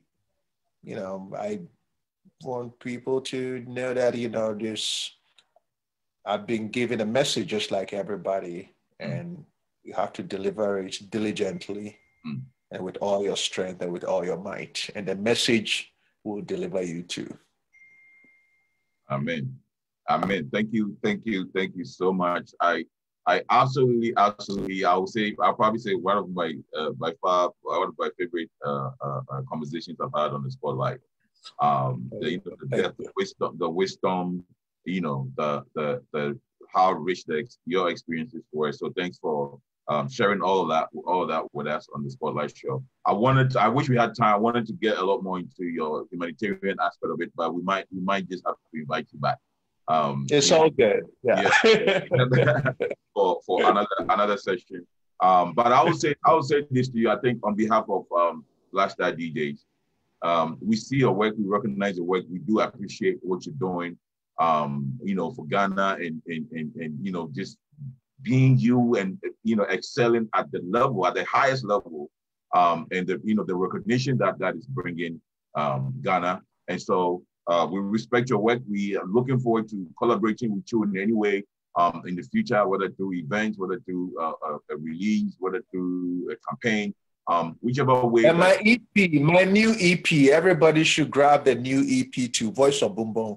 Yeah, everybody should grab that new, all the DJs who are listening, you should get that EP. That's where we have like all the cool songs that are being played right now comes from the new EP. So all the DJs should grab it and add it to their playlist and push it out there. There you go. You heard that. And I think after this, we have DJ Big Daddy, you know, on standby. We're going to do another, you know, 10 minutes of just pure Rocky Dawuni hits and some of his good music. And so, like you said, you know, he's on pretty much all the platforms. We're also going to share some of his music through the links and some of the playlists that we create. We'll send out the Rocky Dawuni playlist to all the DJs so that you can look him up and definitely add him to all your sets when you do. And so, look, I say you are the fearless legend that is humble and serves your God and appreciates life. We appreciate you too. Thank you so much for coming on the show. We look forward to doing more with you, Rocky. Thank you for having me and all of you taking the time to, and I want to wish everybody a pleasant Sunday. I've just been in the plane flying. So I got here and I've been hiking. So, I'm going to go into the mountains again today, so everybody enjoy. You have to show me that lifestyle. I need that in my life. Charlie, the mountains. So go get vibes. Go get clear your head. Clear your head. Corona no day mountain top. Yeah, absolutely. And definitely, whenever you're coming to the East Coast, I live in the DMV area, the Maryland area. Cool. Yes. Yeah, whenever you're in the area, I know you've performed at the Kennedy Center before. Yes. So whenever you're in the area, let's definitely connect and do a proper face-to-face because this Zoom era sometimes can be some way. Yes. Yeah. When we meet personally, then we connect. We connect for real, Exactly. So thank you all for taking the time, Yeah, absolutely. Thank you so much. Once again, make sure to cop that. All Rocky Dawuni songs, iTunes, Spotify, all the platforms. Stream the music. He's all over the place. He has his new EP. Big Daddy's going to showcase a lot of his music right now. But thank you so much, Rocky. We are, you can stay on. Feel free to leave. You can stay on also to enjoy Big Daddy. But everybody, stay tuned. We have another 10 minutes of just pure classics from Rocky Dawuni. All right. My video will be off, but I'll be listening. Okay, awesome. No worries. Thank you so much. Thank you so much, Rocky, from the UK as well. Yes. All right. Yes. All I'm right, taking you all the way. Thank Journey you for the time, man. Absolutely. Thank you. Love you all. Yeah. All right, Big Daddy, take over. To all the journey to the voice of Bondo.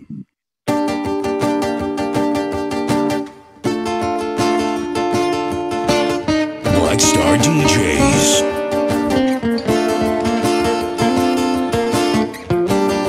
The busy streets are empty. Now we're panic buying bread from every shelf.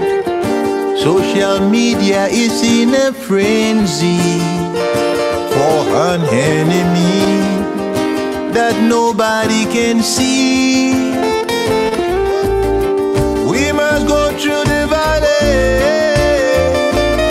before we make it to the mountaintop. Anybody out there? How did we get here? I dedicate this song to you, my beautiful people. Yes, Rocky is dedicated this music to the beautiful people on this platform. Come on. Here I got a song for you, my beautiful people. My beautiful people, come and sing along, yeah. There are many things we cannot hide. There are many bonds that can be undone, just like our bond, yeah. Everything in life is a sacrifice, but I know it was worth the price, for I did it for you. Black Star DJs. Here I come with a song.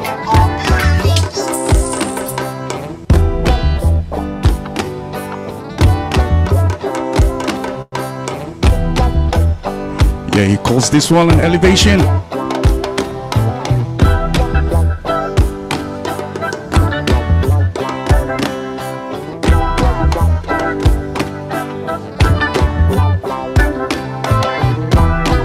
Forces, they surrounded me again. They're stoking fires that none of them can contain. Yeah, we are the ones down by the road. Black Star DJs. We're getting louder now to drown them complaints. So tonight we unite, we ignite one more spark. He said tonight, reunite. Me and you, we shall rise As we have above it all. united with Rocky Dawuni. Elevation, you and I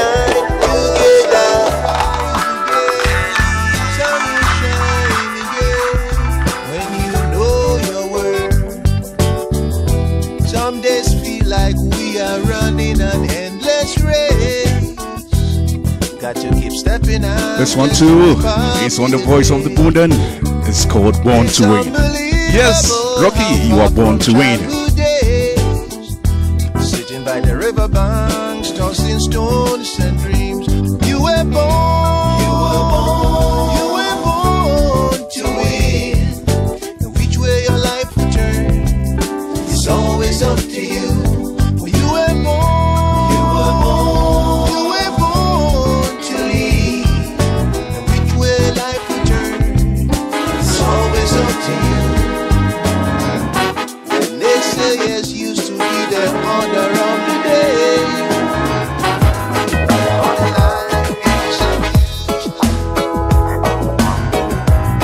Out in this water where I grew up, there was a river that runs through the middle. Hustlers. That's the title of this song. It was a place where I always seek a solace when I needed to get away from the riddle of the city.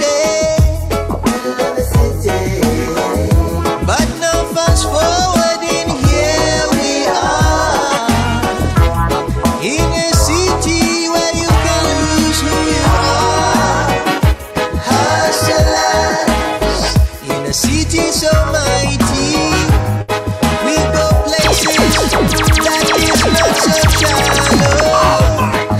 Hustlers, you seize your chances, living for today, no care for tomorrow. Those were the days when we felt envious.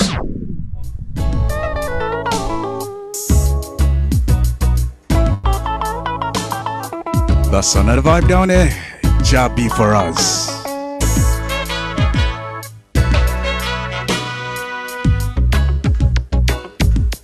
Yes, roots reggae.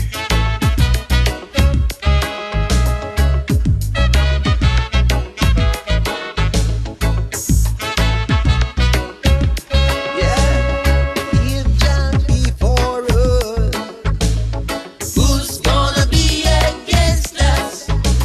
We're coming in much stronger than before. We really feel so protected. I tell you now, if John before us, everything will be alright. Yeah, we're coming in much stronger than before. Cause we feel so right, yeah, yeah. I wanna hold your hand. I know the story been told many times before our the truth will reveal tonight. He died Yes, a class one from Rocky again. It's called Conqueror. He's conquered everywhere. He died the conqueror. The prophet got you with love. With hatred you paid them all. We got to make this alright. He died the conqueror. Yes, he died the conqueror. He died the conqueror. Whoa. Black Star DJs. The pressure keeps rising. Cause under Jackson, we are a conqueror. Things are not the way that they seem. Cause this life is not a one-way street. Well, I know This one too is called Sufferer. it's true. Hey guys, go and grab your copies. Wow. Draw through life and I lose my identity. Yeah. Together we can find the right way, on the right place, on the right day, in a one way. So far out, someday you show to I. The beauty of the righteous. So far out, it takes a little bit of hope to see. The beauty of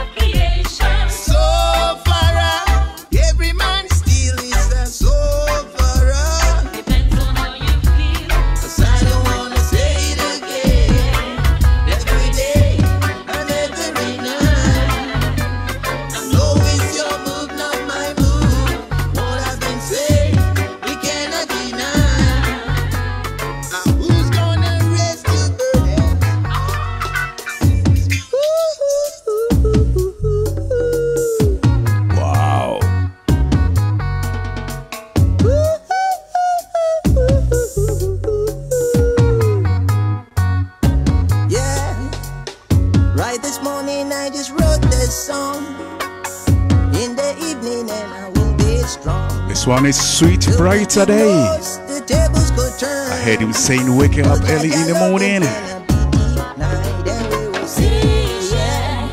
One sweet bright day, she got a move and I got a groove, and we'll be turning and turning around. One sweet bright day, she got a move and I got a groove. Take a licking, but we take and talk. Oh God, I've been wishing you well. In times of love, seek happiness. We got a reason. Black Star DJs. She got a move and I got a groove. Cause I say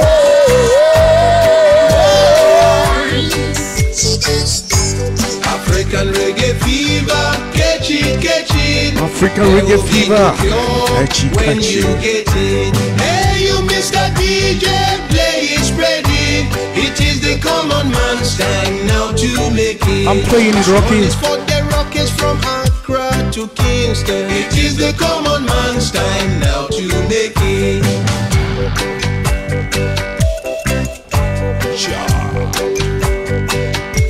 Oh, pay attention, my people, all over the nation. Hope you have a minute to listen to what I have to say. Redemption through music, my only intention. Bringing hope to places while the leaders laugh and play.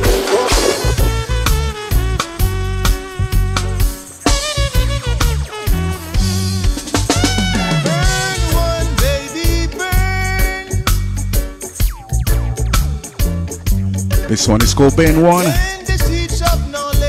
Hey, I don't know what Rocky is going to ban, but he only says he's going to ban only one, not two. Let's go. You got the light. Let's get together, we be burning all night. I got the fire, hotter and bright. He's got So a fire. pass it over, let's express a legal right. We the people have a new proposition.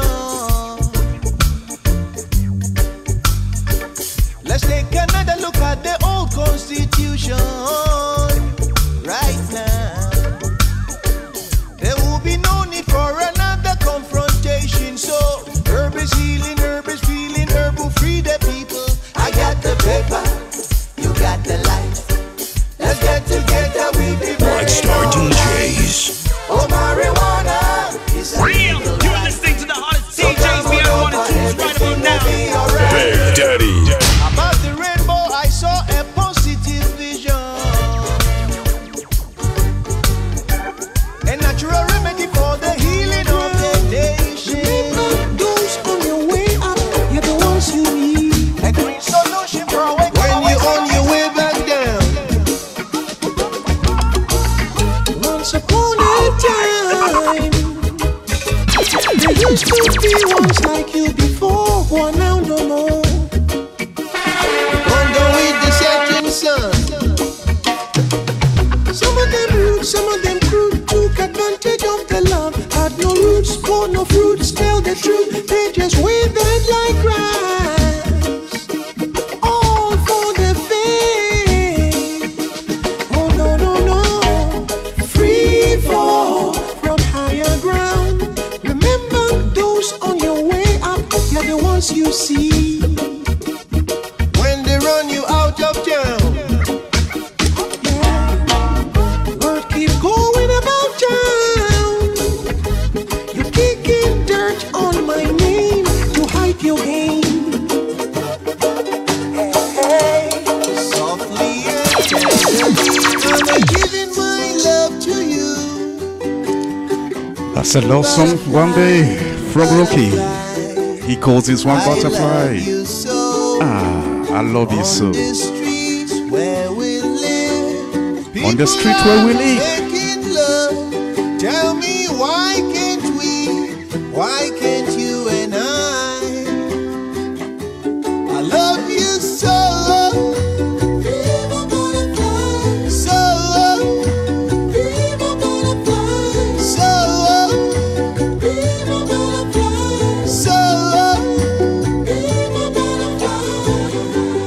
Softly and truly, I'm giving my love to you.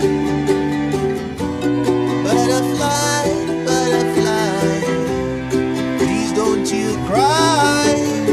Butterfly, don't cry. And then we're going to end it with the only tune that most of us remember, Rocky. Old days. Yes. When I play it, you get to know what I'm talking about.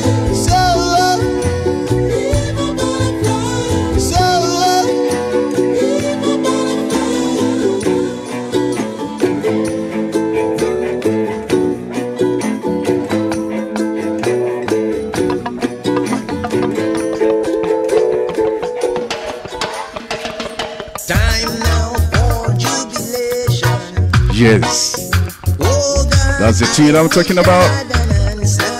Quite remember Ghana. It was a big tune that then that we all grew up with. Come on, Rocky, let's go.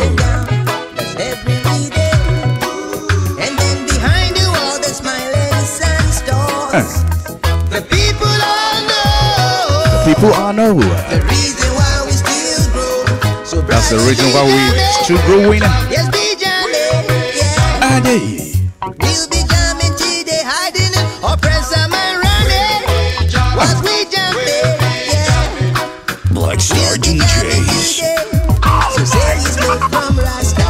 In Ghana, stopping all the suffering. In Ghana, I say he's not from Africa. In Ghana, Jaja seals and signs and delivers.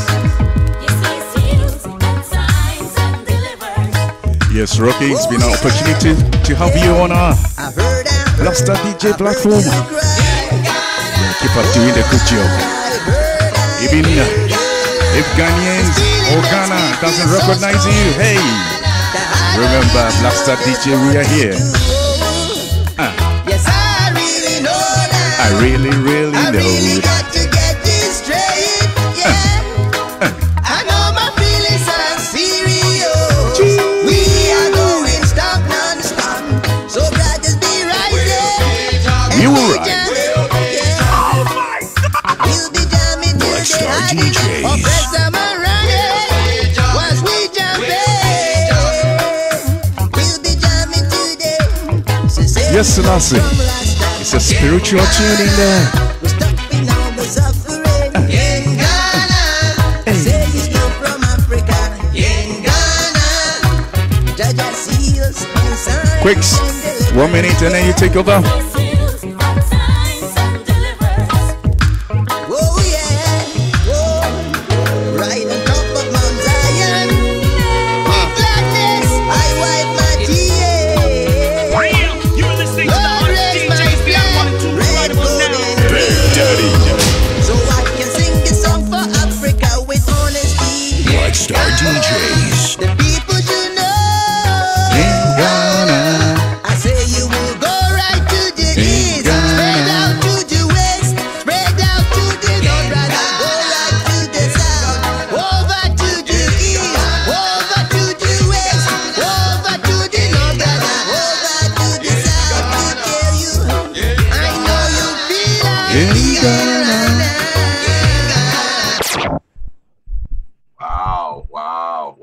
Wow. Big Daddy, at this rate, Charlie, we have to make you Rocky's official, official DJ in the UK. The way you're rocking the vibes, Charlie, I can feel the vibration. I'm feeling it myself here. Very nice. Yes, ladies and gentlemen, once again, thanks for staying and tuning in on the Spotlight Show, this episode of the Spotlight Show. We had an amazing conversation with Rocky Dawuni. Make sure to check him out. His new EP is available and out. Check out all the different platforms. Make sure to add him to your playlist. As Blaster DJ, we're going to support our own. We're going to push him all the way that we can. The new EP, once again, is called Voices of Bourbon. So, you can find it on iTunes. You can find it on all the platforms. Make sure to check it out. We'll also send it out to the Black Star DJ networks. All right. So thank you everyone for tuning in. This is the Spotlight Show brought to you by Black Star DJs. This is what we do, the Ghana music industry talk show with a global perspective. On this show, we give you the inside story, not the exaggerated, media drama stuff. We give you the inside real stories about our artists, what motivates them, what inspires them, and some of the models that have worked. And so if you enjoyed the show, make sure to share the link, tell a friend to tell a friend about Black Star DJs and the shows that we do. We also have other shows during the week. We have on Thursdays, we have Drop the Tunes, where we drop some of the upcoming Ghana music that is not mainstream, but we want to make sure we give other all kinds of Ghana music the opportunity to be played on the Black Star DJs platform. On Sundays, we have, just before Drop the Tunes, we have the back-to-back team giving you just mad vibes, a bunch of DJs coming together to bring you mad vibes, Ghana music vibes, sets and stuff like that you can enjoy on the Black Star DJ platform. We also have on Saturdays, we also have DJs rocking it. I think it's Celeste, I think you have to come in here for the Saturday show. I think Big Daddy, Big Daddy's instrumental in the Saturday show. He leads the pack called the Saturday Bash. So Saturday Bash. Okay, Big Daddy, tell us more what people can expect. Saturdays, it's a flashback on the Saturdays. We've got a lot of DJs. Mostly, we've got the starter, and then the top up, the main meal, and then the dessert. That's right. So the Saturdays is a flashback, which has been going on for weeks back. So we're still growing. Very nice. I love it. I've seen your show a few times, and I like the experience that you curate. I love your energy.